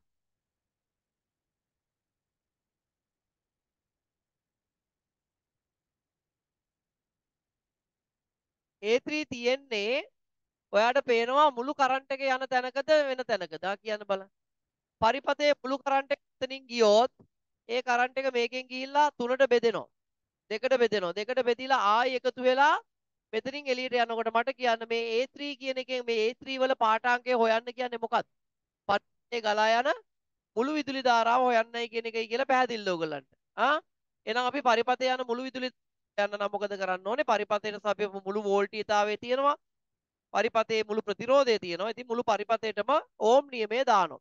ඉතින් ඕම් නියමය දැම්ම V සමානයි IR. මුළු පරිපතේටම ඕම් නියමය දැම්මොත් මුළු පරිපතේට සපයන වෝල්ටීයතාවය 80යි. I තමයි මේක හරහා යන කරන්ට් එක I වැඩි කිරීම 20. මුළු පරිපතේ ප්‍රතිරෝධය 20යි. එහෙනම් I සමානයි කීයද? 4 ඇම්පියර්. කොහොම බලන්න ඒක ආපු ළමයි. ඒකත් හරි good. I 4යි. ඇයි මුළු පරිපතේටම ඕම් නියමය දාන්න. මුළු පරිපතේ ප්‍රතිරෝධය 20යි කියලා හෙව්වා. මුළු පරිපතේ වෝල්ටේජ් එක 80යි.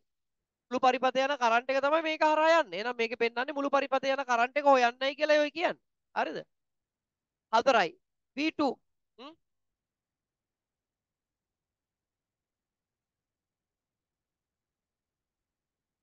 වැරදුනත්.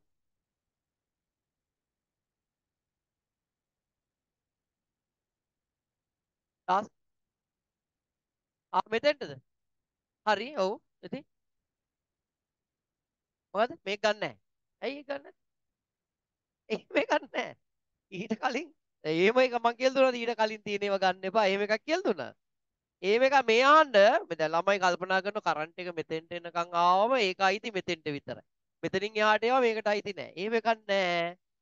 පරිපතේ ගලන මුළු ධාරාව ඇමීටරේ මෙතෙන්ට සෙට් කරා. දැන් එනම් මෙතෙන්ට ඇමීටරේ සෙට් කරොත් මෙතෙන්ට ඇමීටරේ සෙට් කරොත් කරන්ට් එක කීයක්වත් එන්න විදියක් නෑ නේ ඔය කියන විදිහ. ඈ? ඇයි? මේ අස මේ හරි මුකුත් නෑනේ. මේ ආන්න මේ මුළු පරිපතේ අහගන්න. දැන් මේ පොඩි පොඩි දේවල් බැරි නිසා තමයි වැඩේ කෙලවෙන්නේ. මේ මුළු පරිපතේ යන කරන්ට් එක හොයන්න කිව්වම මට කියන්න ඔයා මම මේ පෙන්නන තැන් මුළු පරිපතේ කරන්ට් එක සමස්ත කරන්ට් එක යන තැනද කියන්නකෝ. මෙතන. මොකද කියන්නේ? මේ මුළු පරිපතේම යන කරන්ට් එක මෙතනින් යනවද නැද්ද? යනවා. ඉතින් මෙහෙන් ගිහිල්ලා ওই ටික එකතු කරගෙන එන්නේ. මෙතන. මෙතන මුළු පරිපතේම කරන්ට් එක යනවද? නෑ ඒක මෙතනින් දෙකට බෙදිලා යන්නේ. පැහැදිලිද? මෙතන ඔව්. ඒතර ඔයාට මෙතනින් මේ මෙතන ඇමීටරේ දාලා දුන්නොත් ඒ කියන්නේ මේ ඔක්කොම මේ මුළු පරිපතේම යන කරන්ට් එක හොයන්න කියලා. තේරුණා? නැතුව මේකට පස්සෙන් මේ ටික විතරයි. එහෙම එකක් නැහැ. එහෙම එකක් නැහැ. හරිනේ? ඇම්පියර් 4යි. ඊට පස්සේ ඔයාට කියනවා V2 අගය හොයන්නලු. මෙන්න මේ V2 වල අගය හොයන්නලු. ඉතින් V2 වල අගය හොයන්න එයාට විතරක් ඕම් නියමය දානවා. V සමානයි I R. එතකොට ඒක යන කරන්ට් එක දැන් එව්ව ඇම්පියර් 4යි. මේ මුළු පරිපතේම යන කරන්ට් එක මේ ඕම් ප්‍රතිරෝධ 4 හරහා යනවා. එතකොට 4 වැඩි කිරීම 4 කීයද? 16යි වෝල්ට්. වෝල්ට් 16ක් පෙන්නනවා මෙතන. ඇයි මෙතනින් යන කරන්ට් එක ඇම්පියර් 4යි. ඉතින් ඒක මේක හරහත් යන ඇම්පියර් 4යිනේ.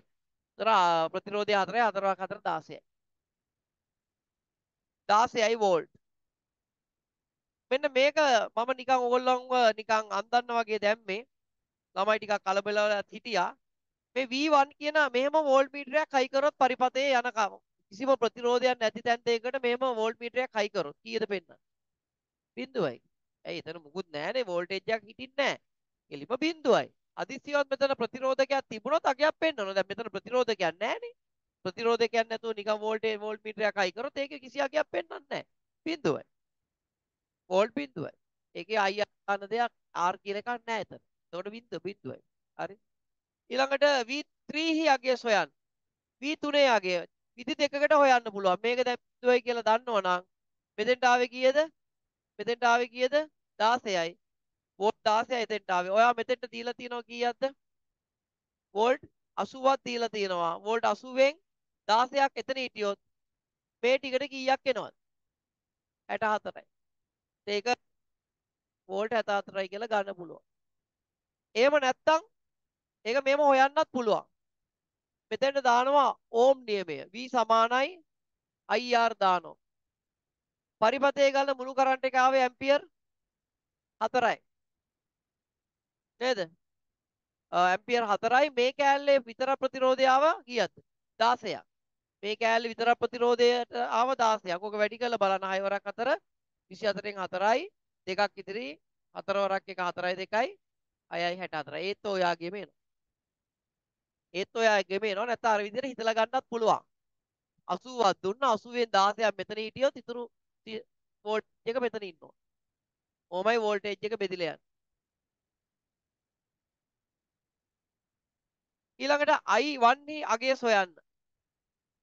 ඒ කියන්නේ මෙන්න මේක හරහා යන කරන්ට් එක. මම නිකන් දා ගන්නවා මේක හරහා යන කරන්ට් එක I1 කියලා දාගෙන ගන්න. ඒක ලේසියිනේ පේනවනේ ඔයගලන්ට. ඒ 1 හරහා යන කරන්ට් එකනේ හොයන්න කියන්නේ.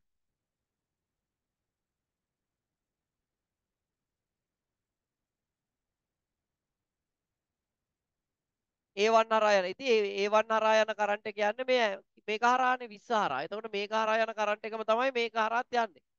හරිද? මේ සරල දේවල් තේරුම් ගන්න. පොත කියවලා තේරුම් ගන්න බෑ. ගණන් හදනකොට කියන දේ අහන් ඉඳලා ඒ සුළු සුළු දේවල් ඔළුවට අල්ලගත්තම තමයි මේක ගොඩ දාන්න පුළුවන්. නැත්තම් තේරෙන්නේ නැහැ. පොතෙන් මේ දැනුම ගන්න බෑ.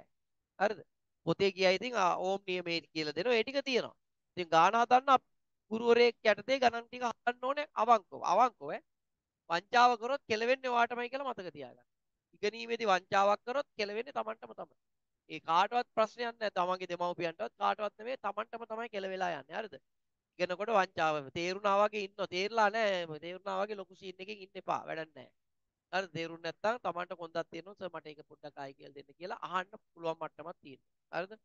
එතකොට මේකට A1 කියන එකට යන කරන්ට් එක I1 කියලා හිතමුකෝ නිකන්. එතකොට V සමානයි IR.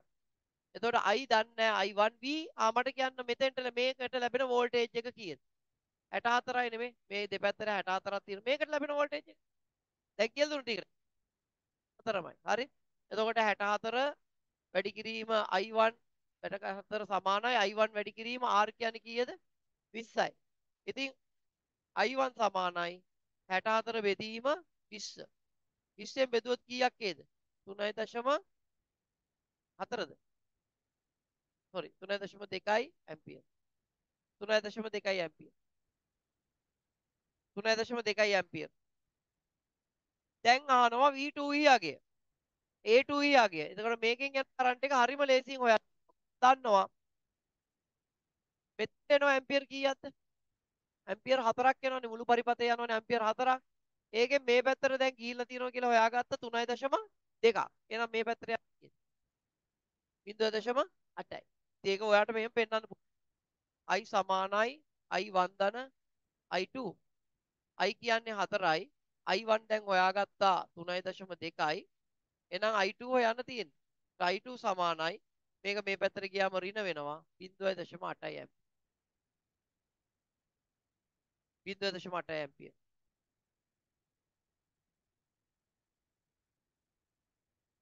මේ මේකෙන් පිට වෙන්නේ නැහැ. ඕවා තමයි ඉතින් ඔය එකයි ගණන් ටික හිතවන්නේ. ඔය විදියට මෙච්චර සංකීර්ණ වෙන්නේ නැහැ කොහොමත්.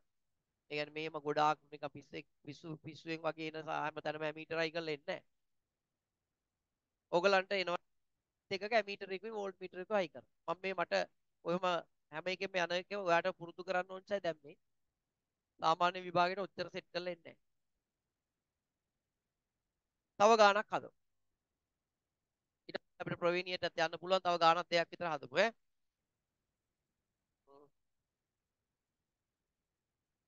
ඔව්. මේ ටික යවන්න පිටිපස්ස. අර බලන්න. කොළ ඕන්නම් කියන්න කොළ තියෙනවා මෙතන. මේ තව ගාණක් හදමු බලන්න. තව ක්‍රමයක් කරමු.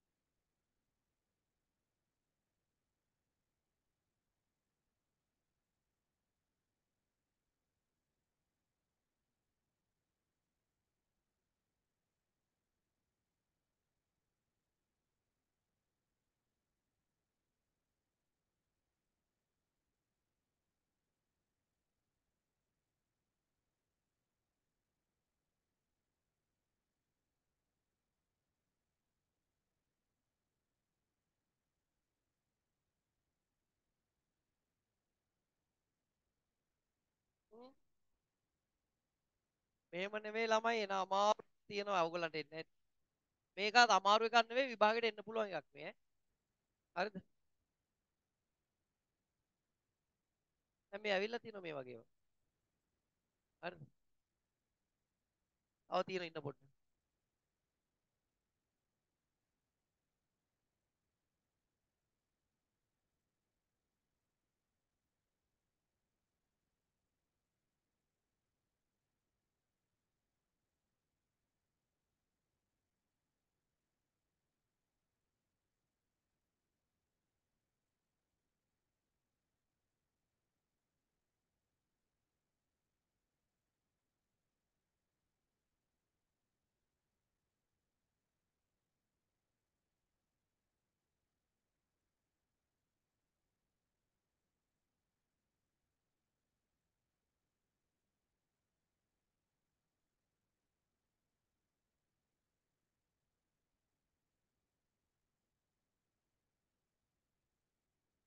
හරි ඉවරයි.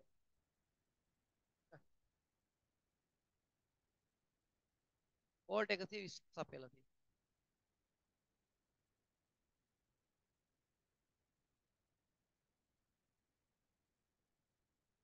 කිරිබත් කෑල්ලක් වගේ ගන්න.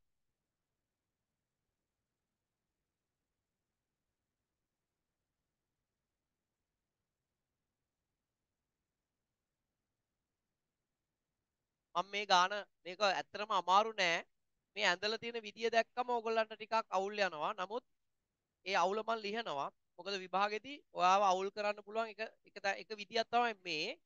ඒක අවුල ලියන විදිය කියලා දුන්නම ඔයා ගාන හදනවා පටස් ගාලා. හරිද? මම දැන් කියලා දෙනවා. මොකද මේ වගේ ඒවත් එන්න පුළුවන්. මේ මොකද්ද? ඒ સિદ્ધාන්තය ඔබ හරියට දැනගන්න දැන් මේ ගානෙන් ඈ. දැනගන්නකො ඉස්සෙල්ලා.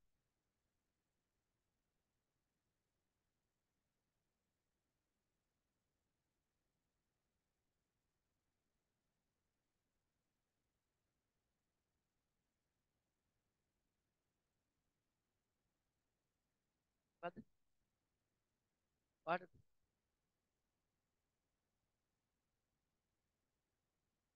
ඔයා ටික විතරද?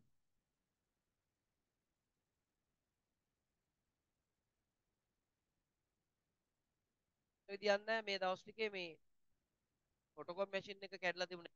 ඒක හැදුවා.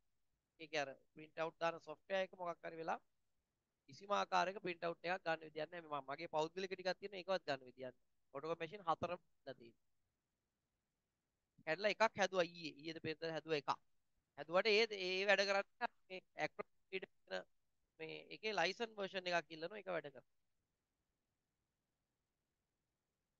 දැන් හදන්න ඕනේ හෙට ඒක. හරි මම මෙතන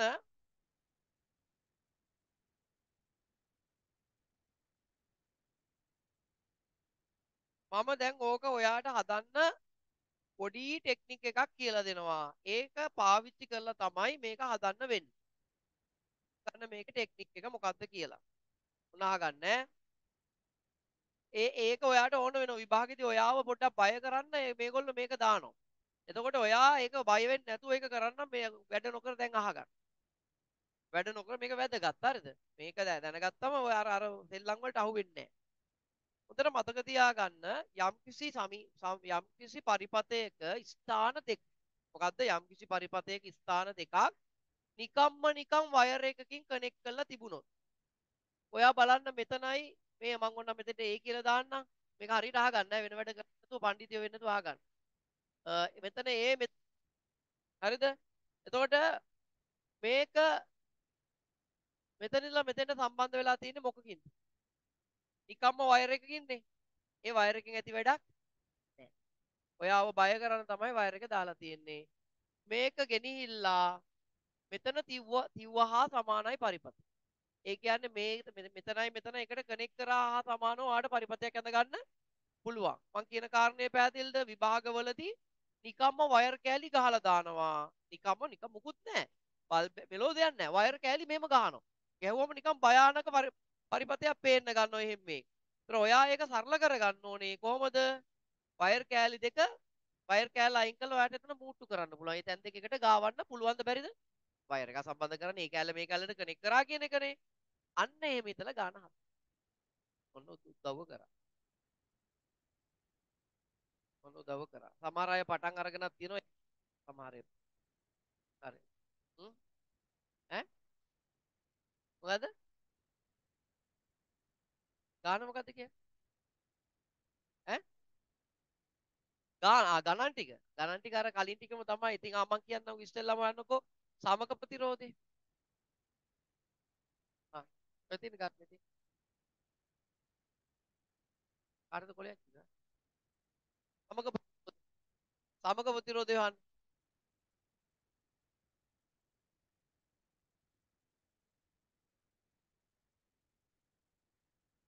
හොයන්න සමක ප්‍රතිරෝධය.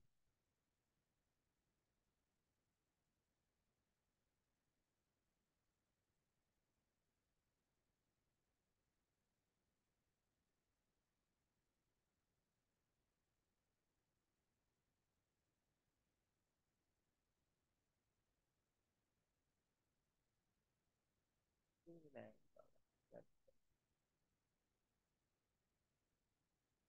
කොහොම හැදුවත් ගන්න. වැරදිනේ මෙතෙන්ලා මෙතෙන්ට කනෙක්ට් කරලා තියෙන්නේ. ඒතර ඔයා මේ තැන් දෙක මුන් කනෙක්ට් වෙන්න. ඉත ගෑවේ.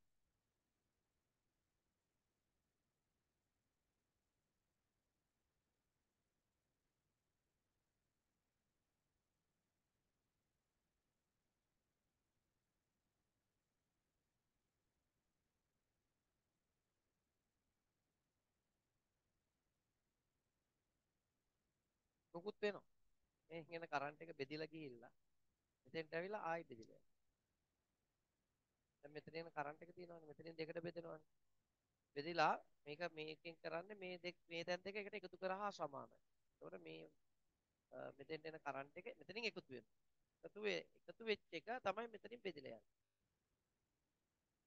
නෑ මොකුත් වෙන්නේ නෑ. දැන් හරි ඉතින් මේක කනෙක්ට් කරලා තියෙන දැන්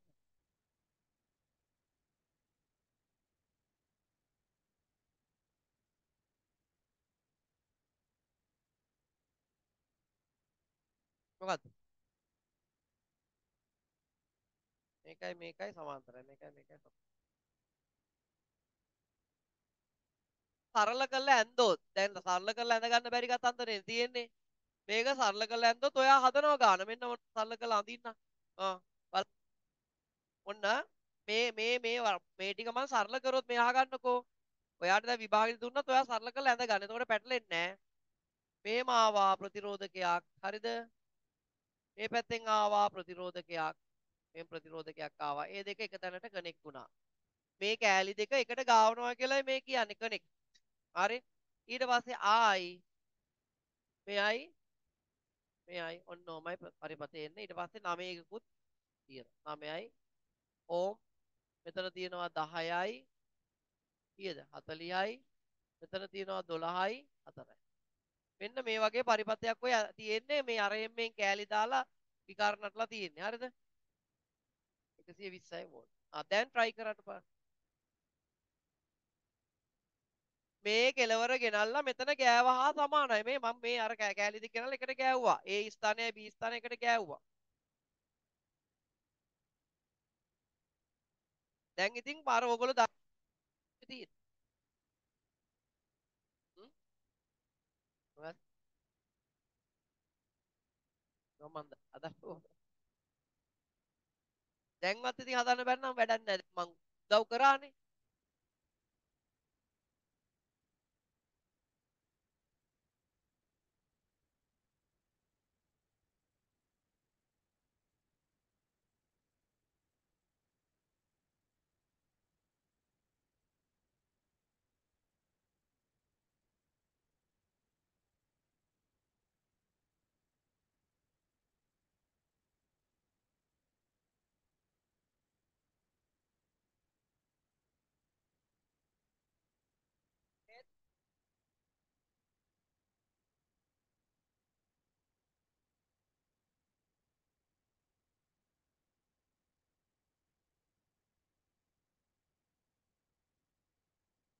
ශ්‍රේණිගතව කියන්න බෑනේ මෙතනින් කනෙක්ට් වෙලා තියෙන්නේ. ඒ නිසා ඔයා කරන්න ඕනේ මේ දෙක සමාන්තරවයි මේ දෙක සමාන්තරවයි කියලා වෙන වෙනම අරගෙන ඊට පස්සේ තමයි මේකයි මේකයි ශ්‍රේණිගත වෙන්නේ. හ්ම් බලන්නකො හදන්නකො බලමු. මම හදන්නම් තව ටිකක් වෙලා තියෙනවා.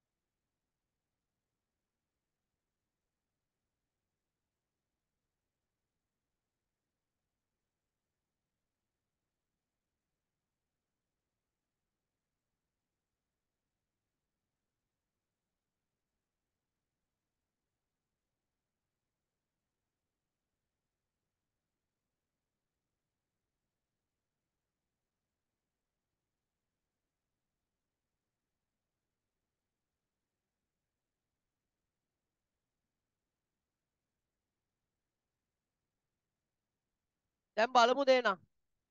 ඇතිද කාලය?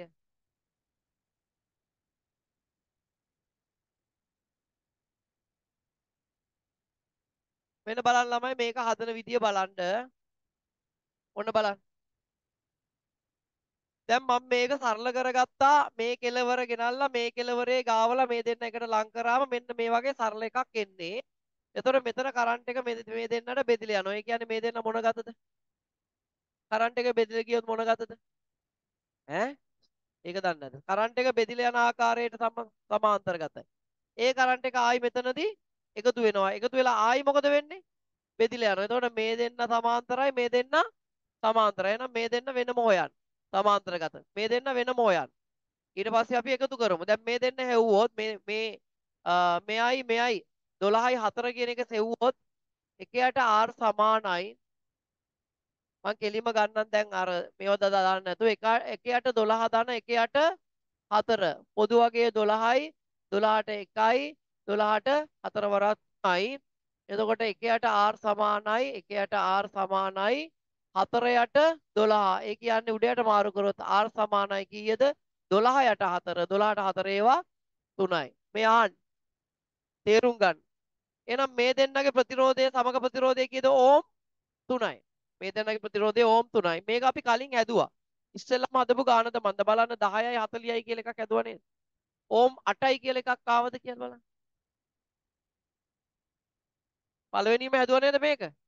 එතකොට මේ දෙන්න මං ආයි හදන්න යන්නේ මේ දෙන්නාගේ සමග ප්‍රතිරෝධය ඕම් 8යි. 8යි 3යි කීයද? එතකොට මේ දෙන්න වෙනුවට දාන්න පුළුවන් තනි ප්‍රතිරෝධකයේ 3 මේ දෙන්න වෙනුවට දාන්න පුළුවන් තනි ප්‍රතිරෝධකය 8 8යි 3යි 11යි 11යි 9යි කීයද 20යි මේකේ සමග ප්‍රතිරෝධය ඕම් 20යි ඕම් 20යි මේක අනිවාර්යෙන් ඔයා හදනවා මම මෙහෙම ඇඳනවා එහෙම අඳින්න නැතුව මෙහෙම දානවා පොතේ විභාගයේ එතකොට ඒක ඔයා දැනගන්න ඕනේ නිකන් වයර් කෑල්ලක් තිබුණොත් මූට්ටු කරන්න දෙන්න ගෙනල්ලා මූට්ටු කරලා බලන්න කොහොමද පේන්නේ කියලා තේරුණාද හරි ඔන්න ඕමයි හදන්න ඕම් 20යි එන්නේ සමස්ත ප්‍රතිරෝධය. දැන් එහෙනම් ඔයා හොයන්න A5 කීයගේ? දැන් පුළුවන්. මෙන්න මේකේ පෙන්නන අගේ හොයන්න. A5 වල පෙන්නන අගේ.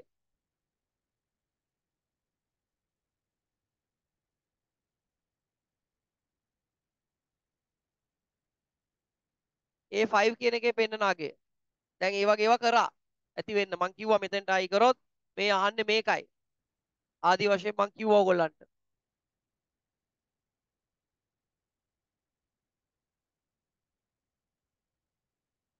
ඔයා දන්නවා A5 කියන්නේ කරන්ට් එක මුළු කරන්ට් එක යන තැනක්. මේ පරිපතේ සමස්ත කරන්ට් එක ගන්න තැනන්නේ මේ A5 කියන්නේ කොහෙන්වත් බෙදිලා නැහනේ. ඒ කියන්නේ මේ අහන්නේ මුළු ධාරාව. මුළු ධාරාව අහන්නේ.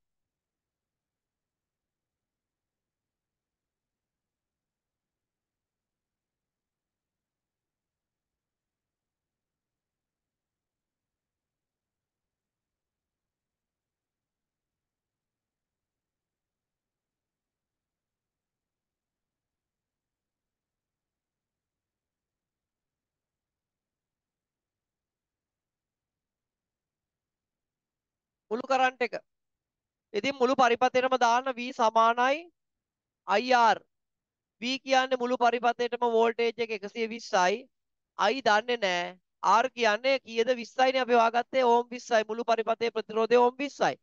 එතකොට I සමානයි 6යි ඇම්පියර් නේ. 120 20ෙන් බෙදුනම ඇම්පියර් 6යි. ඉතින් ඇම්පියර් 6යි නම් මේකේ පෙන්නන්නේ 6 තමයි. මොකද මුළු පරිපථයේම යන කරන්ට් එක තමයි මේකේ පෙන්නන්නේ. හරි? ඇම්පියර් 6යි. ඊළඟට ඔයා හොයන්න ඕනේ V1. V1 සොයන්න. V1 කියන එක සොයන්න. මෙන්න මේ වෝල්ට් මීටරේ කීයක් පෙන්වනවද කියලා අහන්න. V1.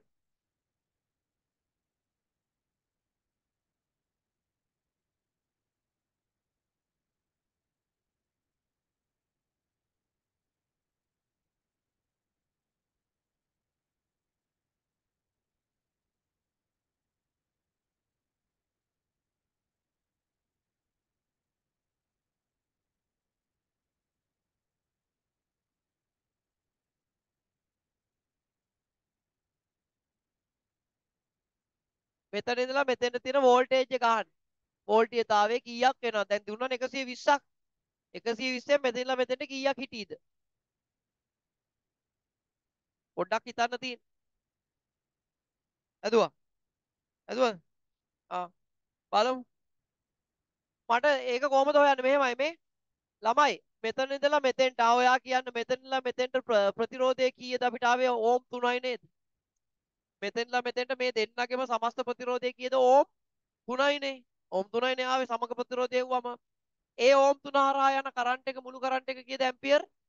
6යිනේ. මේ 6 ඇවිල්ලා බෙදලා ගියාට දැන් අපි සලකනවා. මෙහාන් දැන් අපි මේ දෙන්නම තනි එක්කෙනෙක් විදිහට සලකනවා. මේ දෙන්න වෙනුවට දාන්න පුළුවන් සමග ප්‍රතිරෝධය ඕම් 3යි. මේ දෙන්නම ගලවලා මේ ඕන තනි ප්‍රතිරෝධයක් දාන්න පුළුවන් ඕම් 3යි. එතකොට හේතුව ඕම් 3 හරහා යනවනේ ඇම්පියර් 6ම. ඉතින් එහෙනම් මේකට දානවා V සමානයි IR. එතකොට I කියන්නේ ඇම්පියර් 6යි. මෙතනින් එන ඇම්පියර් ගාන දෙකට බෙදලා ගියාට අපි මේක තනි ප්‍රතිරෝධ සමග ප්‍රතිරෝධය සලකලා ගාන හදන්නේ. මේක මේ කෑල්ලේ සමග ප්‍රතිරෝධය 3යි. ඒ 3 හරහා ඇම්පියර් 6ක කරන්ට් එකක් යනවා. එහෙනම් කීයද උත්තරේ එන්නේ? 18යි වෝල්ට්. වෝල්ට් 18යි. වෝල්ට් 18යි. දැන් සමහර ළමයි මේක 12ට විතරක් කරන් දාලා. එහෙම දාන්න බෑනේ. මේක සමාන්තරව තව කෑල්ලක් අයි වෙලා තියෙනවා. එකකට විතරක් දාන්න බෑ. එහෙනම් දැන් හොයන්න බලන්න V2 වලගේ හොයන්න. දැන් ඉතින් මේක කියලා දුන්නානේ V2 වලගේ.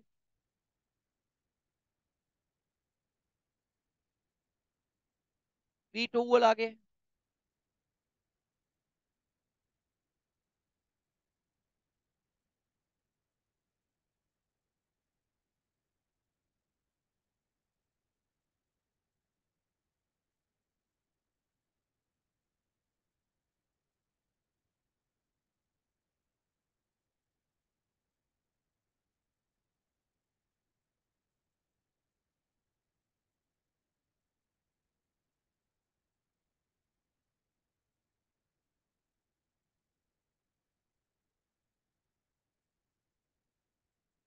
හරිද? කොහොමද V2 වලගේ හොයන්නේ? ඉතින් V2 වලගේ කියන්නේ මෙන්න මෙතන ඉඳලා මේ මෙතන ඉඳලා මෙතෙන්ට තියෙන වෝල්ටේජ් එක. නැත්නම් මෙතනලා මෙතෙන් තියෙන වෝල්ටේජ් එක දෙකම එකයි. එතකොට ඒ මෙතන ඉඳලා මෙතෙන්ට තියෙන වෝල්ටේජ් එක හොයන්න මෙතනලා මෙතෙන්ට තියෙන සමග ප්‍රතිරෝධය බැලුවොත් මේ දෙන්නගෙම ඇති වෙන සමග ප්‍රතිරෝධය ඕම් 8යි. 8යිනේ ඕම් මට මතකයි 8යි. ඕම් 8යි. එතකොට ඒ කැලේ දානවා V සමානයි IR. එතකොට V දන්නේ නැහැ I කියන්නේ 6යි. මෙතනින් එන 6ම ආයි මේ දෙක අරත් යනවනේ. වැඩි කිරීම 8යි. කීයද? 48යි වෝල්ට්. වෝල්ට් 48ක් පෙන්නන එතන. දැන් ඊළඟට V3 සොයන්න. මෙතනට බලපාන වෝල්ටේජ් එක V3. V3 සොයන්න V3.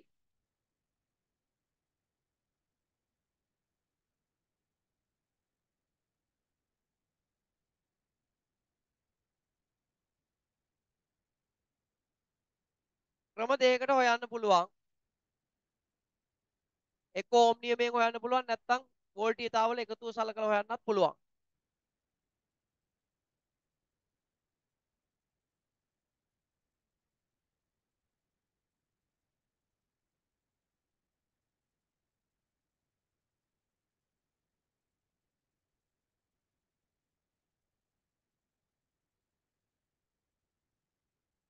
හරි. කොහොමද? ලේසියෙන්ම V සමානයි IR දාලා හොයන්න පුළුවන්. I කියන්නේ මෙතනින් එන ඇම්පියර් 6ක්. මුළු පරිපථයේම කරන්ට් එක මේක හරහා යනවනේ 6යි. R කියන්නේ 9යි. 9යි. එතකොට 9 වරක් 6 54යි වෝල්ට්. එහෙම නැත්නම් ඔයා 120න් අඩු කරන්න මෙතන හොයපු වගේ මෙතන හොයපු වගේ එකතු කරලා 120න් අඩු කරන්න ඒත් ඔයාගෙම ලැබෙන්න ඕන. ඒත් ඔයාගෙම ලැබෙන්න 54යි වෝල්ට්. වෝල්ට් 54යි. ඊළඟට ඔයා හොයන්න ඕනේ A1. මේක හොයන්න. මෙන්න මේකේ කොච්චර අගයක් පෙන්නනවද? A1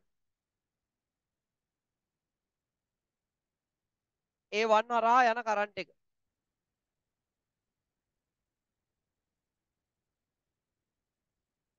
ඕන අපිට දාගන්න පුළුවන් එතෙන්ට ඔයගොල්ලෝ දාන්න ඕන නම් I1 මෙතනින් යන කරන්ට් එක I2 මෙතනින් යන කරන්ට් එක I3 මෙතනින් යන කරන්ට් එක I4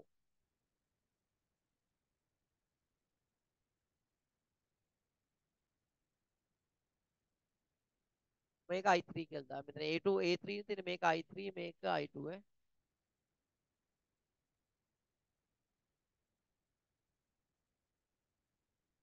ඒක එවුවනම් A2 වල පෙන්නන අගය සොයන්න A3 වල පෙන්නන අගය සොයන්න A4 වල පෙන්නන අගය සොයන්න. දැන් මේක කොහමද හොයන්නේ? A1 හොයන්නේ. ඉතින් මෙයාට විතරක් දාන්න ඕම් නියමේ.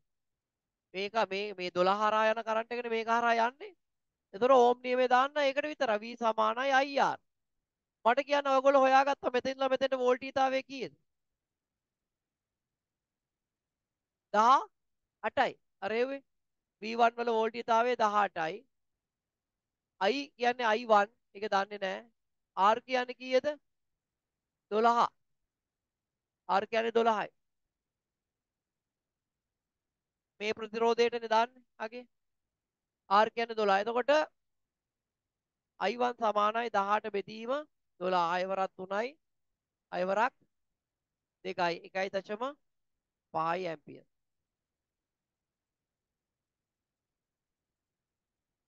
1.5 ඇම්පියර්. දැන් එහෙනම් ඊළඟට හොයන්න බලන්න මේ I3 මේකේ යන කරන්ට් එක. I3 සොයන්න බලන්න. I3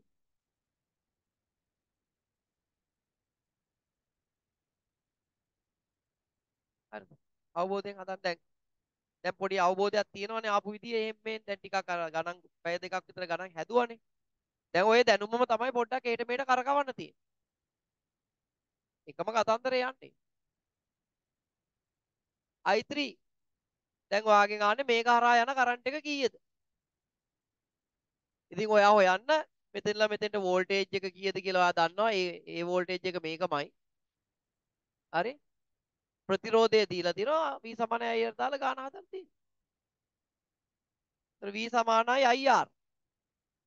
V තමයි V කීයද? මෙතනලා මෙතෙන්ට වෝල්ට් 18යි. මේකේ පෙන්නන වෝල්ටේජ් එකමනේ මෙතනලා මෙතෙන්ට තියෙන්නේ එකම වෝල්ටේජ් එක. මොකද මේක මෙතෙන්ට කනෙක්ට් කරලානේ තියෙන්නේ. එතකොට 18යි I3 මෙතන එන්නේ 4යි. මෙතන එන්නේ 4යි. 4යි. එතකොට I3 සෙව්වොත් කීයක් එයිද? 18 බෙදෙන්න ඕනේ 4ෙන්. 4 වරක් 4 16යි. 4.5යිනේ ඇම්පියර්. ඇම්පියර් 4.5යි. දැන් බලන්න පුතා මේ මෙතෙන්ට ඇම්පියර් කීයක් ආවද? කතා කරන්න ඕනේ. මෙතෙන්ට ඇම්පියර් ඈ මෙතෙන්ට මුළු පරිපතේ යන ඇම්පියර් ගාන කීයද? ඇම්පියර් 6යි. 6 ඇවිල්ලා දෙකට බෙදුනම බලන්න හරිද කියලා දෙක එකතු කරලා මේ පැත්තට 1.5ක් ගියොත් මේ පැත්තට 4.5 දෙක එකතු කරලා බලන්න කීයද? ඇම්පියර් 6යි. ඇම්පියර් 6යි. හරි? දැන් ඊළඟට A2 හොයන්න.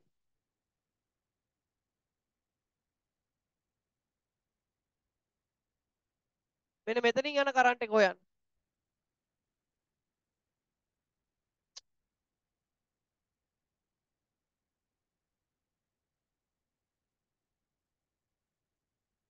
A2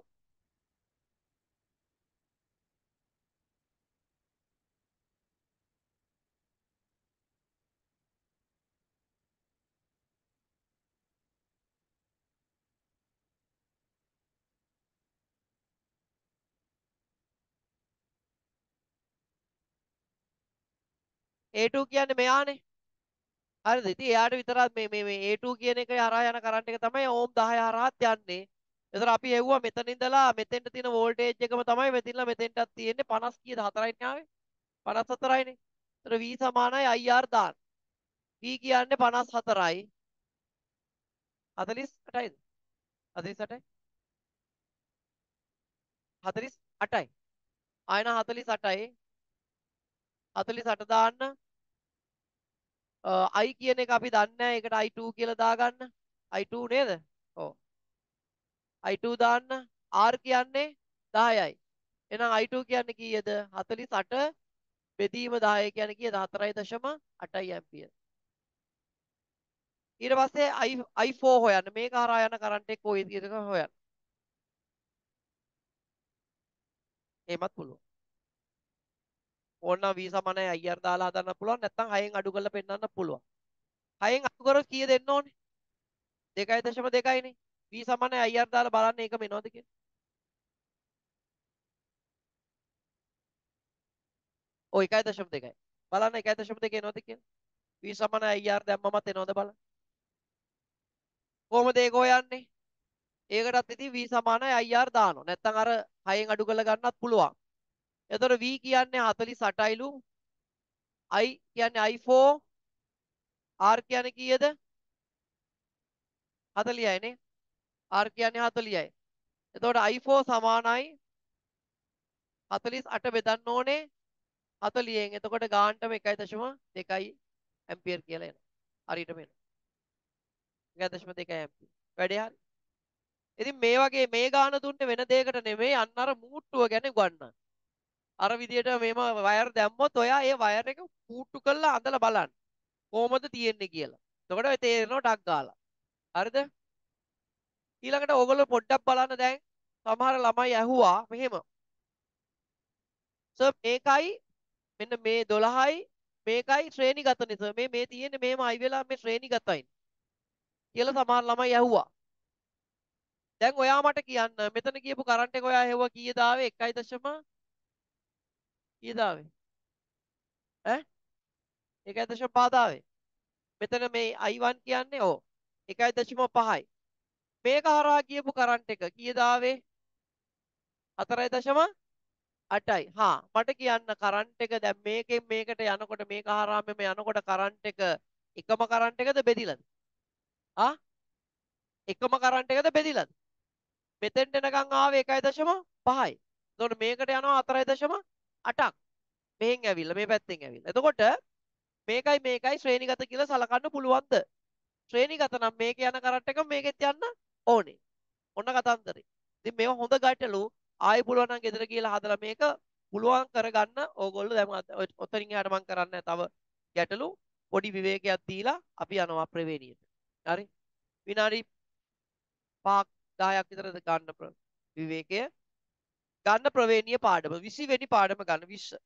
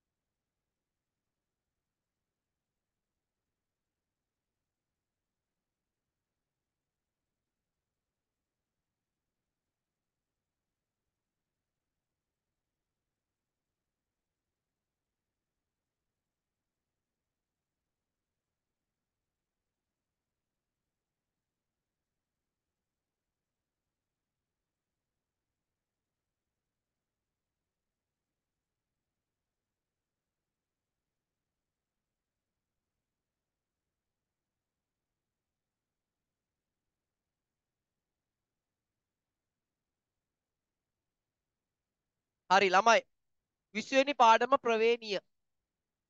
ප්‍රවේණිය ගැනයි සාකච්ඡා කරන්න තියෙන්නේ.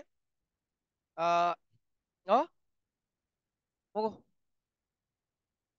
ඈ මොකද වෙලා තියෙන්නේ ඈ වතුර ඇයි මොකද වෙලා තියෙන්නේ මොකුත් නැහැ. හරි ඇයි මොකෝ ෆෑන් එක ඕෆ් කරන්න ඕනේ. ඔච්චර දඟලන්න ඕනේ ඔක.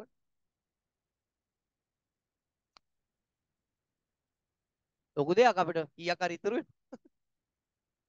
හරි ඕක වැඩි කරන්න බෑ මයිද මේක අංක පේන්නේ නැහැ. වැඩි වුණාද ඔච්චර තමයි.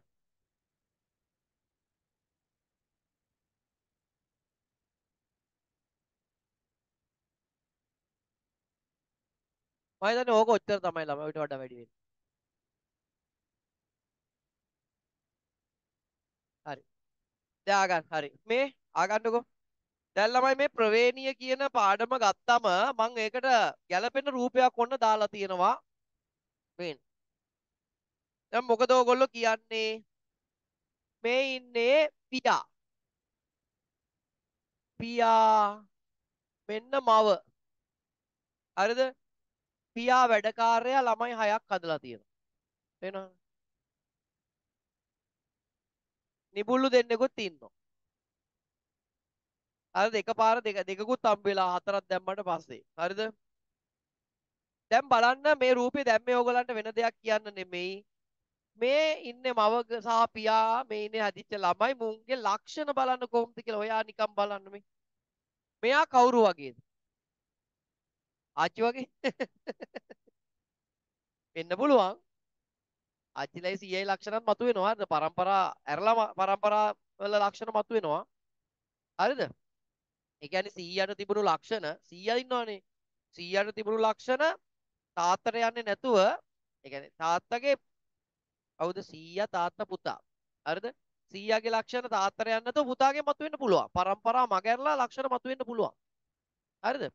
ඉතින් කෙසේ වෙතත් මෙයා කවුරු වගේද?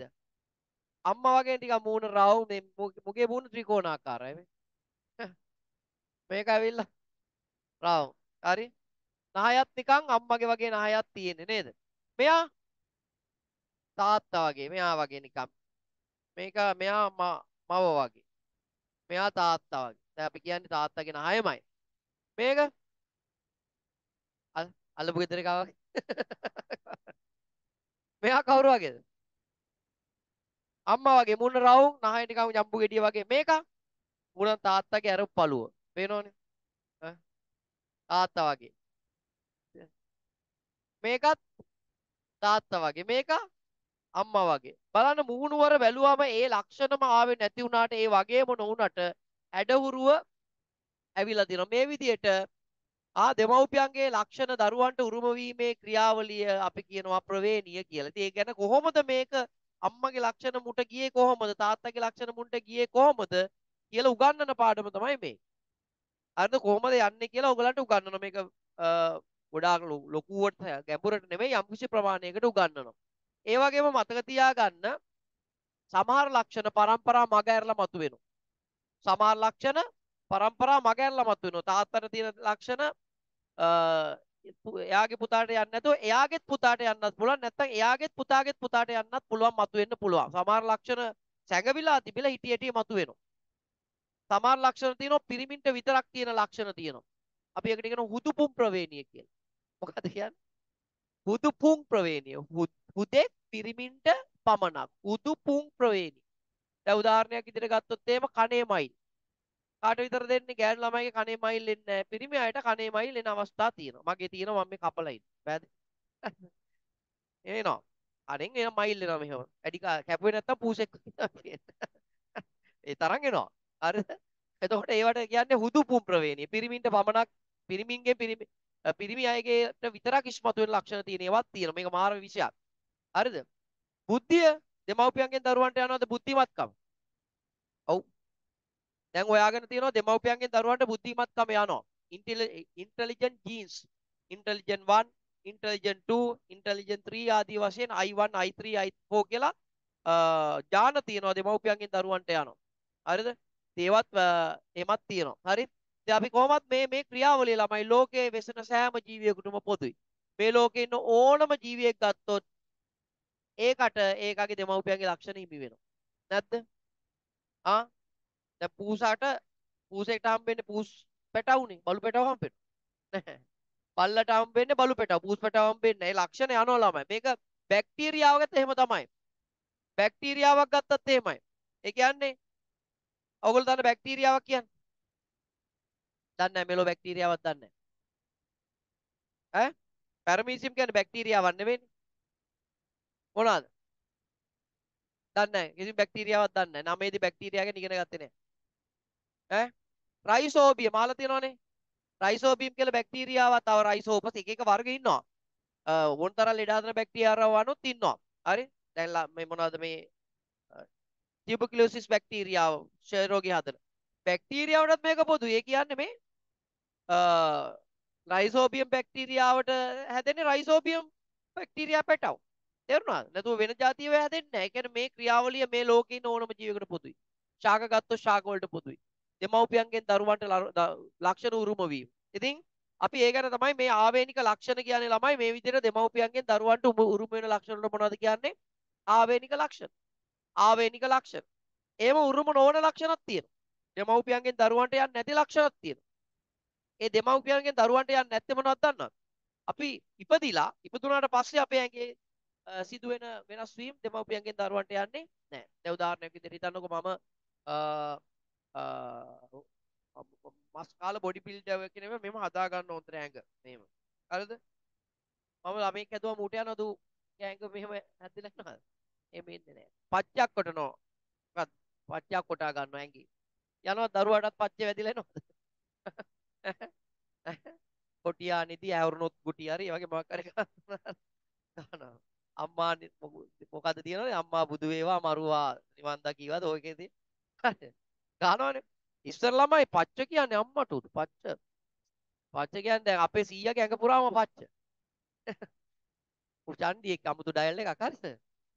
අඩු තියාගෙන තුවක්කු තියාගෙන හිටපු පොරක්. ඉතින් ඔව්. ඈ අමුතු ඩයල් එකක් ඕ. අතර වටේම ඒව ඕනේ නැහැ ඔයගලන්ට හරියා ගන්නවා.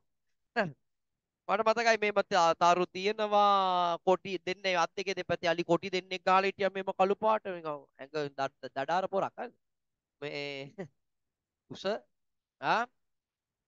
තව හොඳ නැති දේවලුත් තියෙනවා මම කියන්නේ නැහැ කෙසේ වෙතත් මේ ඒව යන්නේ නැහැ අපි හිතමු ඊටාම කර්කශ පරිසරයක අපි ඊටාම අපේ ඇඟ කෙහෙටු වෙලා කැහැටු වෙලා අපි වැඩ කරනවා ළමෙක් හදන උට යනවාද ඒ ලක්ෂණේ යන්නේ නැහැ බොහොම පැහැපත් සමක් තියෙන කෙනෙක් අවුවේ වේලි වේලි වැඩ කළා හැම කලුණයි කියලා ළමයට යනවද යන්නේ නැහැ ඒව දෙවනු ඇතිවන ලක්ෂණ දෙවනු ඇතිවන ලක්ෂණ දරුවට යන්නේ නැහැ ඔයාට අම්මගෙන් තාත්තගෙන් හම්බෙච්ච ලක්ෂණ තමයි දරුවට යන්නේ හෝ සැඟවිලා තියෙන යටපත් වෙලා තියෙන ලක්ෂණ තමයි අම්මගෙන් තාත්තගෙන් දරුවන්ට යන්නේ කිසිසේත්ම දෙවනු ඇති කර ගන්නා ලක්ෂණ යන්නේ නැත හරි ඉතින් අපි ලියමු එහෙනම් මේ ආවේනික ලක්ෂණ ගැන මේ වාක්‍ය තුනක් අපි ඉස්සෙල්ලා ලියනවා ගන්න පරම්පරාවෙන් පරම්පරාවට සම්ප්‍රේෂණය වන ලක්ෂණ වලට කියන්නේ ආවේනික ලක්ෂණ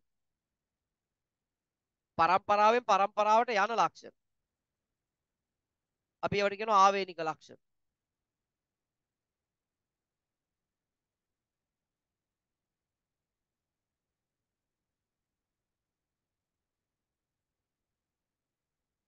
ආවේනික ලක්ෂණ කියන්නේ මේ විදිහට එක පරම්පරාවකින් ඊළඟ පරම්පරාවට යනවා නම් අපි ඒවට කියන්නේ ආවේනික ලක්ෂණ.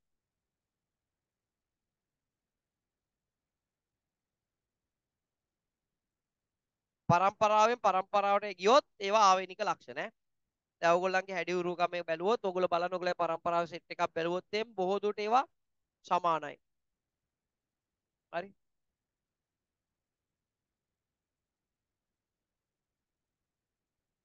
දැන් අපේ ඉස්කෝලේ සර් කෙනෙක් ඉන්නවා ඒ සර් මිටි වයිෆුත් මිටි සර්ත් මිටි වයිෆුත් මිටි. හරිද? උසෙක් කෙනෙක් තෝරගන්න බෑනේ. අවුල්නේ. ඉතින් බැඳලා තියෙන මිටියෙක් කෙනෙක්. සර්ගේ අම්මා මැරිලා අපි දවසක් ගියා මලගෙදර. මලගෙදර ගියාම යකෝ මේ අපි ඔක්කොම සෙට් එකම මිටි. නැන්දලා මාමල පුංචිලා ඔක්කොම මිටි සෙට් එක. හරි. ඒ කියන්නේ ඒ පරම්පරාවෙන් ඒ උස යානේ නැහැ. මදි. හරි. මෙච්චක් විතර උස. මේ වගේ. හරි. ගොඩාක්ම මිටි නෑ මෙච්චක් විතර හරිද? ආ. මාත් මම බලන්නේ විද්‍යාත්මකවත් වෙන්නේ මම බීම් බැලුවා මේ ඔක්කොම පිටි මේ ඉන්නවා පිළේට අපි අඳුරලා දෙනවනේ මේ අපේ නෑන්දාරෝම එක මෙන්න සයිස් හරි ගොඩක් උස යන්නේ රයිට් ඊළඟ එක ආවේනික ලක්ෂණ පරම්පරා මගහැර ඊළඟ පරම්පරාවේ මතුවෙන්න පුළුවන් ඒ කියන්නේ මේ මගේ තියෙන ලක්ෂණයක් මගේ කොල්ලට යන්න නැතුව කොල්ලගේ කොල්ලට යන්න පුළුවන් කොල්ලගේ කෙල්ලට යන්න පුළුවන් කොල්ලගේ කෙල්ලට කියන්නේ කොල්ලගේ කෙල්ලට කියන්නේ කොල්ලට හම්බ වෙන දුවට හරිද නැතුව කොල්ලා බැඳින එක නෙවෙයි කොල්ලගේ කෙල්ලට. සමහරලාට પરම්පරා ගානක් මගහැරලා ඉන්න පුළුවන්. හරිද? දෙක තුන මගහැරලා එකපාර ඉස්මතු වෙන මී මුත්තගේ ලක්ෂණ. හරිද? එමත් තියෙනවා. මේක නියම විෂයක් ඈ. ආයි. අර මං කියන්නේ ඔයගලන්ට ගණන් තමයි ලෝකේ හොඳම විෂය කියලා. ඒක ඉගෙන ගත්තම මේවා සම්බන්ධයෙන් ගොඩාක් ඉස්සරහට Tamanට අනාගතේ ප්‍රබල වෙනසක් කරන විෂයන් මේවා. ජෙනටික් සයන්ස්, ඥාන විද්‍යාව. හරි? ඇයි ළමයි? මේක වෙනස් කරාම ජීවීන් වෙනස් කරතයි. දැන් මේ අපි ඔක්කොම මේ මම මේ විදියට මේම මිනිස්සු මේම ඔලුකඩ මූණ වේවා තියෙන මේ ඥාන වලින් තමයි මගේ ලක්ෂණ මතු කරලා තියෙන්නේ. අනාගතේ දැන් මොකද කරන්නේ? සත්තුන්ගේ ඥාන වෙනස් කරනවා. වෙනස් කරලා බලනවා මොකෙක් එනවද කියලා. අනාගතේදී මිනිස්සුගේ ඥානත් වෙනස් කරයි. වෙනස් කරලා එක එක જાතියේ මිනිස්සු හදයි. තාක්ෂණයේ තරම් දියුණුයි. හරි? ඊළඟ එක. ආවේනික ලක්ෂණ සම්ප්‍රේෂණය වීම සෑම ජීවියෙකුටම පොදුයි. මේ ලෝකයේ හැම ජීවියෙකුටම මේ ආවේනික ලක්ෂණ සම්ප්‍රේෂණය වීම පොදුයි. මොකද යම් කිසි ජීවියෙක් ගත්තොත් ඒ ජීවියට හම්බෙන්නේ ඒ ජීවියාගේ වගේ જાති තවත් පැටියෙක් තමයි හම්බ වෙන්නේ. එහෙනම් මේ ක්‍රියාවලිය හැම කෙනෙකුටම පොදුයි ලෝකේ. ශාක සතුන් ශුද්ධ ජීවීන් හැම කෙනෙකුටම පොදුයි. ශාක සතුන් ශුද්ධ ජීවීන් හැම කෙනෙකුටම පොදුයි ආවේනික ලක්ෂණ යනවා පරම්පරාව ඔස්සේ. දැන් ඕගොල්ලන්ගේ පොතේ දාලා තියෙනවා දැන් අපි ලියන්නත් යන්නේ ඒක තමයි මේ පරම්පරාවෙන් පරම්පරාවට යන ලක්ෂණ ටිකක් මෙතන දාලා තියෙනවා ටිකක් හරිද? අපි බලමු මොනවද මේ පරම්පරාවෙන් පරම්පරාවට යන ලක්ෂණ කියලා එකින් එක බලමු. පළවෙනි එක. සමය වර්ණය. හැම පාට පරම්පරාවෙන් පරම්පරාවට යනවා ළමයි. හරිද? දැන් මේ පැත්තේ ඉන්නේ සුදු ජාතිකයෝ. සුදුයි කියන කට්ටිය. මේ මැද හරිය ඉන්නේ තලෙලු කියන වර්ගය. මේ පැත්තේ ඉන්නේ කළු කියන වර්ගය. හැම පැහැය. පරම්පරාවෙන් පරම්පරාවට යනවා. දැන් මෙතන ඉන්න හැම ළමෙක්ම සුදුද කළුද තලෙලුද? සුදුද කළුද තලෙලුද? දැන් ලංකා වාසී ලාංකිකයෝ කවුරුවත් නැහැ සුදු අය. අපි ඔක්කොම අපේ ජාතිය කවුද? තලෙලු. අපි ඔක්කොම තල්ලු. මාත් තලෙලු. මෙයත් තලෙලු. මේගොල්ලොත් තල්ලු. ඒ වුණාට පොඩි පොඩි පැහැය වෙනස්කමක් තියෙනවා. සමහර අය හිතන් ඉන්නවා අපි සුදුයි කියලා. නමුත් මෙතන සුදු ළමයි නැහැ. සුදු ළමයි නැහැ. පැහැදිලිද? සමහර අය හිතන් ඉන්නවා මම සුදුයි කියලා. දැන් මෙතනින් ආව නේද ගෑනු කෙනෙක් දැන් ටිකට කලින්. ආව නේද? ගියානේ මෙතනින්. අපේ නංගි මගේ නංගි. හරිද? දැන් එයා පෝස්ටල් ඩෙන්ටිටි එක හදන්න ගියාම පාට අහනවනේ සුදු කියලා දැම්ම. පෝස්ටල් ඩෙන්ටිටි කාඩ් එකේ මිනිස්සයා බැන්නා. මේ කොයිද සුදු කපලා තල්ලු කියලා දැම්ම.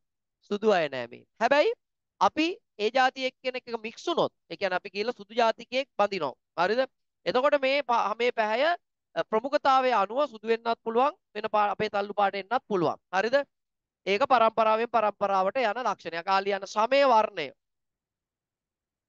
සමේ වර්ණය. සුදු, තලෙලු හෝ කළු. මේක පරම්පරාවෙන් පරම්පරාවට යනවා. පාට, හැමේ පාට ඈ. සමේ වර්ණය. විභාගෙදී අහනවා ආවේනික ලක්ෂණ දෙකක් ලියන්න තුනක් මේ එකක්. හැමේ පාට යනවා. පරම්පරාව ඔස්සේ ගමන් කරනවා. හැමේ පාට ඈ. ඊළඟ එක. හිසකෙස් බොකුටු වීම හෝ නොවීම. මේ ඉන්නේ බොකුට්ටෙක් පේනවනේ. හිසකෙස් බොකුටුයි. මෙයාගේ බොකුටු නෑ. දැන් අපේ බොකුටු නෑනේ. අපේ බොකුටු නෑ මේ. හිසකෙස් බොකුටු වීම හෝ නොවීම. මේක ඔයාට පරම්පරාවෙන් හිමි වෙනවා. ඔයාගේ හිසකෙස් බොකුටු නම් ඔයාගේ තාත්තා හරි අම්මා හරි හිසකෙස් බොකුටු වෙන්න ඕන. එහෙම නැත්නම් අඩුම තරමේ 100ට හරි තියෙන්න ඕන. එහෙමයි එන්නේ. හිසකෙස් බොකුටු බව. සමහර අයගේ හිසකෙස් බොකුටුයි කොච්චර බොකුටුද කියනවා නම් හිතෙන්නේ නිකන් මේ මේක තියලා කියලා. ඒ කියන්නේ හිසකෙස් තියලා කියලා අපිට හිතෙන්නේ. බැලුවම ඇත්තටම එයාගේ හිසකෙස් එහෙමයි. මට උගන්නපු සර් කෙනෙක් හිටියා ඉංග්‍රීසි උගන්නපු එයාගේ තමයි අතර මං ඉංග්‍රීසි ගොඩක් ඉගෙන ගත්තේ. මට දැන් නම මතක නැහැ ජයසුන්දර බණ්ඩාරද මොකක්ද? නිහාල් බණ්ඩාර. නිහාල් බණ්ඩාර කියලා තාමත් ඉන්නව හරිද? මම මෑතකදී මට හම්බුණා බැංකුවේදී. සායි බබා වගේ කොණ්ඩේ මෙහෙම තියෙන. මං ඒ තිතන් හිටියේ මේකගේ තට්ටේ ඇටි මේක මේ කොණ්ඩයක් තියලා ඇත්තේ කියලා. නෑ නෑ. කොණ්ඩයක් තියලා නෙමෙයි ඒ යාගේ හැටි. මාරයි හිතන්නත් බෑ නිකන් පේන්නේ තියලා වගේ. බොකුටු. බොකුට්ටු. ඔන්න බොකුටු. ඊට පස්සේ කම්පෙති ඇලී හෝ නිදහස්ව හෝ පැවතීම. බලමු දැන් අපේ පන්ති ළමයිගේ කම්පෙති බලන්න එනවා මං දැන්. කම්පෙති. බලන්න ළඟපාත ඉන්න අයගේ කම්පෙත්ත කොහොමද කියලා කියන්නේ.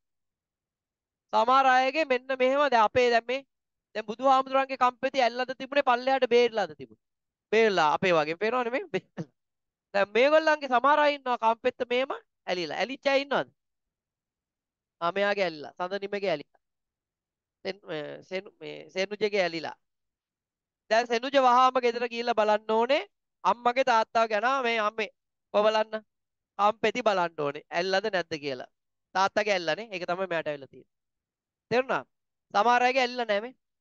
මගේ ඇල්ල නැහැ. වෙනම තියෙන නිදහස් කම්පෙති. හරි? මේවා දෙමව්පියන්ගෙන් දරුවන්ට යන ලක්ෂණ ඈ. ආ ඊළඟ එක දිව රෝල් කළ හැකි හෝ නොහැකි බව. දිව රෝල් කළ හෝ නොහැකි බව. සමහර අයට දිව රෝල් කරන්න පුළුවන් මෙන්න මේ වගේ. සමහර try කරාට වැඩක් නැහැ. මේ ඔන්න ඇක් ගාගෙන ඉන්නවා රෝල් කරන්න බෑ. බලන්න ඕගොල්ලෝ try කරලා දිව රෝල් කරන්න පුළුවන්ද බැද්ද කියලා. මේ වගේ රෝල් කරතයි. සමහර අයට රෝල් කරන්න බෑ. බැරි අය ඉන්නවා. try කරලා බලන්න. පුළුවන්. රෝල් කරන්න පුළුවන්. පුළුවන් නේ. ගොඩක් අය රෝල් කරන්න පුළුවන්. බැරි අයත් ඉන්නවා ඈ. try කරාට රෝල් කරන්න බෑ. දැන් ගෙදර ගිහිල්ලා මේවා චෙක් කරන්න. ඔයා අම්මගෙන්මද තාත්තගෙන්මද කියලා බලතේ. ගෙදර ගිහිල්ලා ආ ඈ ඔය තාම නිකන්. හරි චෙක් කරලා බලන්න. රෝල් කරන්න පුළුවන්ද කියලා. අම්මට කියන්න දිව රෝල් කරන්න බලන්න. අන පැලෙන්න ගන්න. පායයක් හොයන්න. හරි. ආ වල ගැසෙන කම්මුල්ලෝ එසේ නොවන කම්මුල්. මේ මං හිතන්නේ ඔය අච්චු පොතෙන්මයි ගත්තේ මම හිතලා දාපුවා නෙමෙයි හොඳේ. වල ගැසෙන කම්මුල් ප්‍රීති සින්තා. හරි ඉන්නේ ආල දැකලා තියෙනවද නිලියක් කියනවා ප්‍රීති කියලා. ප්‍රීතිගේ වලක් තියෙනවා. ප්‍රීතිගේ වල. මෙයාගේ වල නැහැ.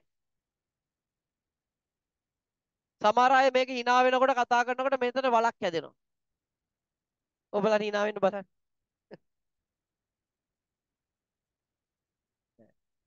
වල දිනෙුන් ඉන්නවද? නෑ නේ. සංගීතා වීර සිංහද වීර රත්නද මන්ද? අලි වලක් තියෙනවා.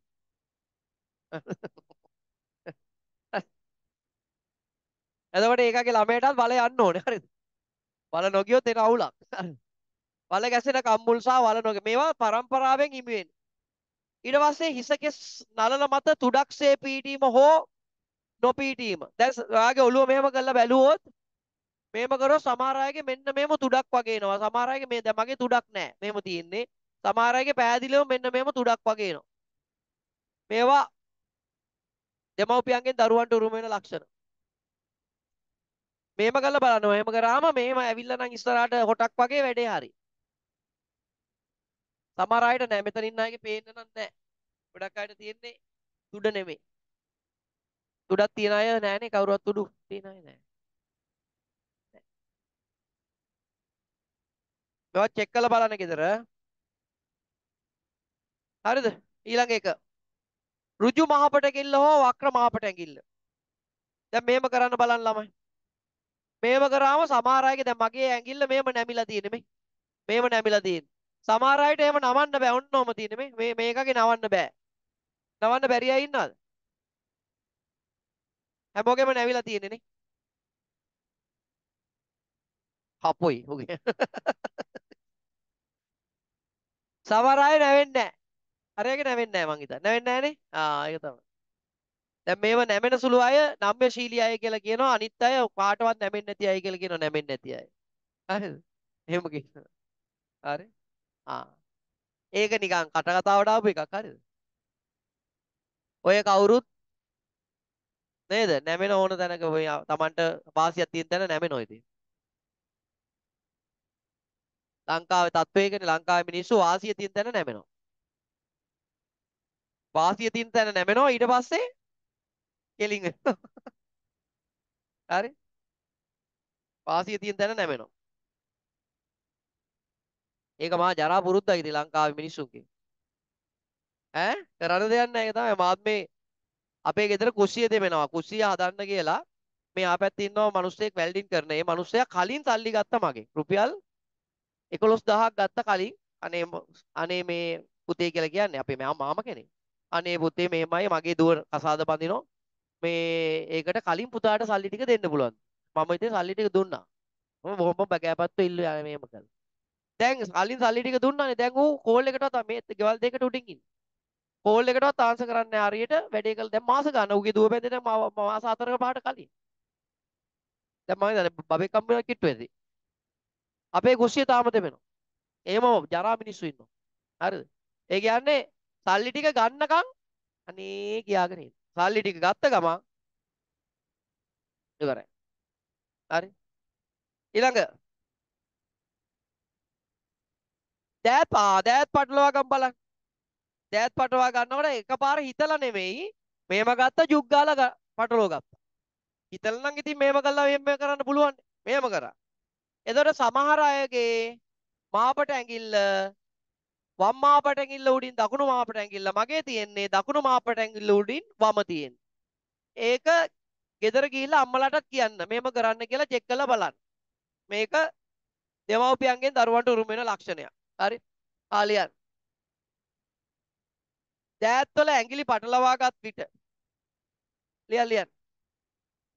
දෑත්වල ඇඟිලි පටලවාගත් විට මාපට ඇඟිල්ල පීඩන ආකාරය. සමහර අයගේ වමට උඩින් දකුණ, සමහර අයගේ දකුණට උඩින් වම.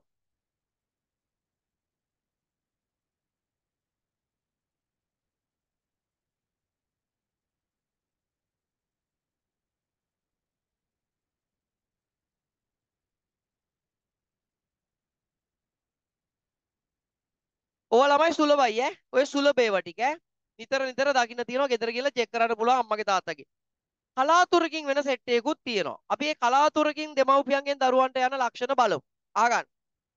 පළවෙනි එක කලාතුරකින් යන ඒවා. දැන් මේක නෙමෙයි මේක කලින් එකක්. මේක ලිව්වනේ. ලස්සනයි ළමයා. ඒකයි මම දැම්මේ. බද්ධ අංගුලිකතාවය ලියන්න. කලාතුරකින් වෙන ඒවා. බද්ධ අංගුලිකතාවය. මේවා මේ නිතර දකින්න ලැබෙන්නේ නැහැ. කලාතුරකින් තමයි දකින්න ලැබෙන්නේ. බද්ධ අංගුලිකතාවය. රූපයක් පෙන්වන්නම් ඔයාට මේ තියෙන බද්ධ අංගුලිකතාවය. සමහර අයගේ සමහර පවුල්වල මෙන්න මේම ඇඟිලි දෙකක් යාබද ඇඟිලි දෙකක් ටික දුරක් යනකම් හැමෙන් සම්බන්ධ වෙනවා. ඕකට කියන්නේ බද්ධ අංගුලිකතාවය කියලා. ඉතින් මේක සමහර අයට තියෙනවා තිබුණොත් පරම්පරාවට යනවා සමහරවල් පරම්පරාව මගහැරලා ඉස්මතු වෙනවා යනවා. ආවේනිකයි හැබැයි නිතර දකින්න ලැබෙන්නේ නැති එකක් මේක. හරිද? නිතර දකින්න ලැබෙන්නේ නැහැ. ඊට පස්සේ බහු අංගුලිකතාවය. බහු අංගුලිකතාවය. ඒ කියන්නේ අතර තියෙන්න ඕන ඇඟිලි පහයිනේ කේල් ගෙඩි කේල් ඇවරියේ කේල් ගෙඩි වගේ මේම තියෙනවා. ඔය බලන්න ඔයාලට දීලා තියෙන එකේ කොහොමද කියලා කකුල. කොහොමද කියලා බලන්න රූපේ කකුල. ඈ කේල් ඇවරියක් වගේ. ඈ මෙන්න මේකගේ තියෙනවා 1යි 2යි 3යි 4යි 5යි 6යි. ඒතර වැඩිපුර එකක් ඇවිල්ලා පැත්තේ.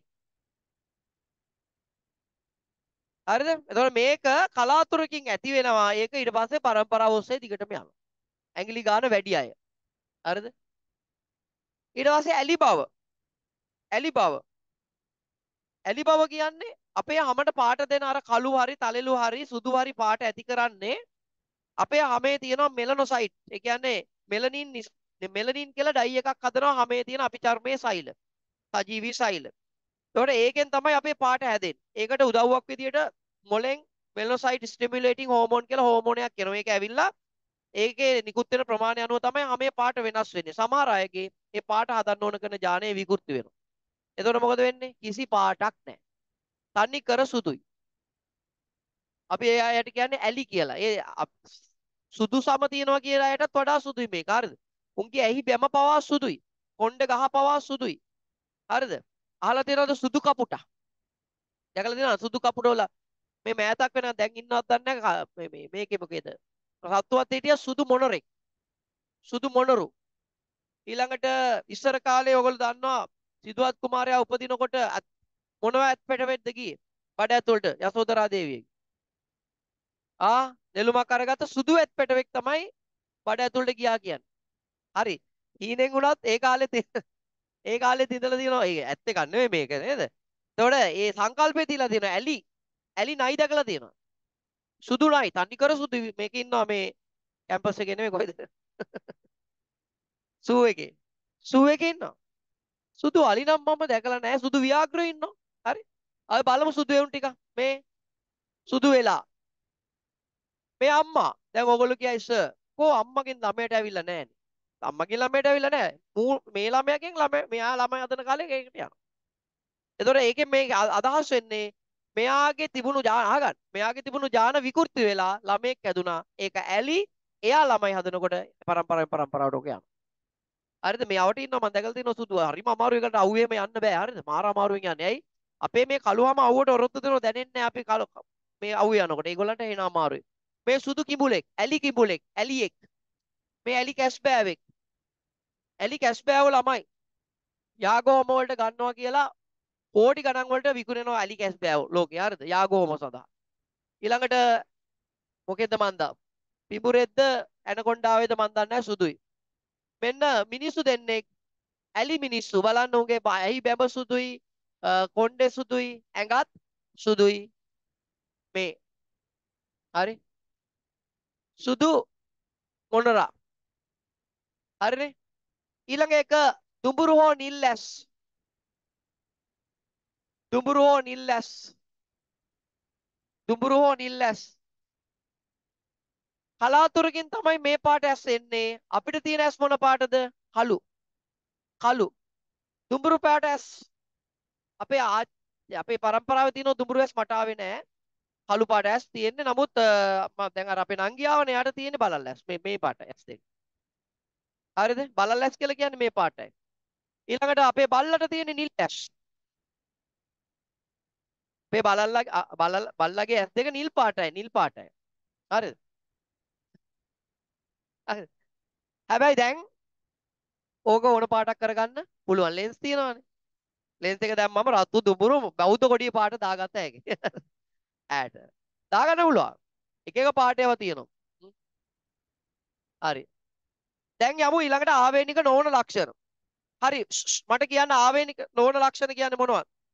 ළමයි මේ අපේ යම්කිසි පුද්ගලයෙක් අපි කතා කරන්නේ මිනිසාගේ ප්‍රවේණියනේ යම්කිසි පුද්ගලයෙක් දෙවනුව හිමි කර ගන්නා ලක්ෂණ කාලගුණික විපර්යාස නිසා පෝෂණ ඌනතා නිසා අපිට යම්කිසි ලක්ෂණයක් ඇති වුණොත් පච්චකටීම නිසා ඒව යන්නේ නැහැ ළමයි දෙමව්පියන්ගෙන් දරුවන්ට යන්නේ නැහැ. ඒවා කියන්නේ ආවේනික නොවන ලක්ෂණ. ඉතින් අපේ උතන දාලා තියෙනවා උදාහරණ ටික දාලා තිනවා ආවේනික නෝන් ලක්ෂණ කියන්නේ මොලියන් පරම්පරාවට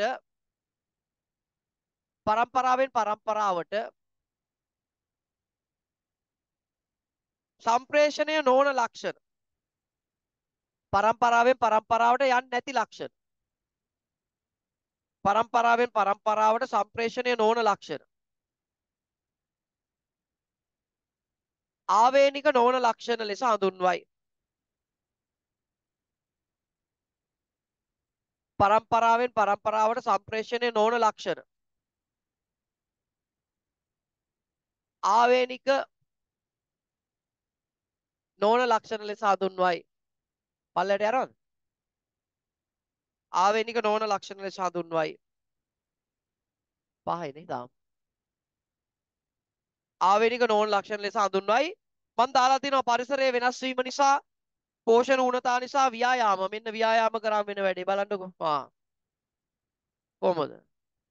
දැන් යනවද ළමයාට? ළමයා එනවද? හොඳයි. මේ මගේ ඒ කාලේ ෆොටෝ එකක් හරි. එනෝනේ අල ගෙඩි වගේ බෑලා තියෙනවා හරි. හරි. හොඳයි. හරි. මේ මැද කාලේ. අපි අමුල නෑ නෑ මගේ ෆොටෝ එකක් නෙවෙයි පිස්සුද. මම ඔහොම වෙන්න උත්සාහ කරා බැරි වුණා. ඒ වේට් ලිෆ්ටිං වලට ගියා ජාතික තනු සේවා සභාවේ ගියා හරි කියන ඒම තමයි. හරි. ඔව් හරියා ගන්න. ආවේනිය පිළිබඳ පරිදල් දැන් ළමයි දෙමව්පියන්ගෙන් දරුවන්ට ලක්ෂණ උරුම වෙන එක පිළිබඳ පරීක්ෂණ කරපු ප්‍රධාන විද්‍යාඥයා තමයි ග්‍රෙග මෙන්ඩල් කියන කෙනා. මේ ඉන්නේ යා මම පෙන්නන්නම් මේ ඉන්නේ. මේ එයාගේ ඉපදිච්ච වර්ෂ අරව මේවා වැඩක් නැහැ. ග්‍රෙග මෙන්ඩල් කියලා තමයි මෙයා යාන විද්‍යාවේ පියා. ඒ කියන්නේ මේ යාන සම්බන්ධයෙන් යාන නෙමෙයි. මේ ආවේනිය සම්බන්ධයෙන් මුල්ම මාර ලස්සන පරීක්ෂණ මාලාවක් කරපු පුද්ගලයෙක් හිතා ගන්නත් බෑ. අපි එයා කරපු එක පරීක්ෂණයක් ඕගොල්ලොත් එක්ක කතා කරනවා. එයාගේ නම තමයි කවුද? මෙන්ඩල්. ග්‍රෙග මෙන්ඩල් නැත්තම් නිකම්ම මෙන්ඩල් කිව්වත් ඇති. ඈ? ඒකට හේතුවක් තියෙනවා. දැන් ළමයි කනවා ෆොටෝ එක වටේ මේ මෑ වැලක් තියෙන මොකද කියලා. ඇයි? මෙයා මේ පරීක්ෂණ වලට ගත්තේ ගෙවතු මෑ ශාකය. මේ තියෙන මේ ශාකය. ගෙවතු මෑ. ඒක තමයි යාගේ ෆොටෝ එක වටේ මෑ වැලක් දාලා තියෙන්නේ. හරිද? ගෙවතු මෑ ශාකය මෙන්න අපෙන් ආනවා මේ මෙන්ඩල් පරීක්ෂණ වලට යොදාගත්තේ මොන ශාකයේද? ගෙවතු මෑ. ලියා ගන්න ඕනවා මම මෙතන දාන්නම්. ගෙවතු මෑ පිසම් සැටයිවම් කියන විද්‍යාත්මක නමක් දාගන්න. පළවෙනි අකුර කැපිටල් දාන්න. පිසම් සැටයිවම්. ගෙවතු මෑ ශාකය. ඇයි මෙයා ගස්ම තෝරගත්තේ? සත්තු ප්‍රජනනය කරන එක අමාරුයි. ඒක බලෙන් කරවන්න බෑ. දැන් මේක ගස් වලට අවුලක් නැහැ. මේකට මිනිස්සු පාවිච්චි කරන්න බෑ. ඇයි? එතකොට යාට ඕන ඕන විදිහට මිනිස්සු ප්‍රජනනය කරවන්න වෙනවා. අද ඔයා මෙයාත් එක්ක ප්‍රජනනය කරන්න කියලා. අනිත් එක පැටියෙක් දාන්න එන කාලයක් යනවා. මාස 9ක් යනවා. ඊට පස්සේ ඌ ලොකු වෙනකන් ඉන්න ඕනේ ලක්ෂණ බලන්න. එතකොට මෙන්ඩල් මැරිලා. පැහැදිලි. එහෙනම් මෙන්ඩල්ට පරීක්ෂණය කරන්න කෙටි කාලයකදී දරුවෝ ඉන්න එපා. දැන් මිනිසුන්ට මේක කරන්න බෑ. ගහකට ටක් ගාලා කරන්න පුළුවන් ලබන සතිය ගැන උගන්වනවා. හරි අදට ඉවරයි.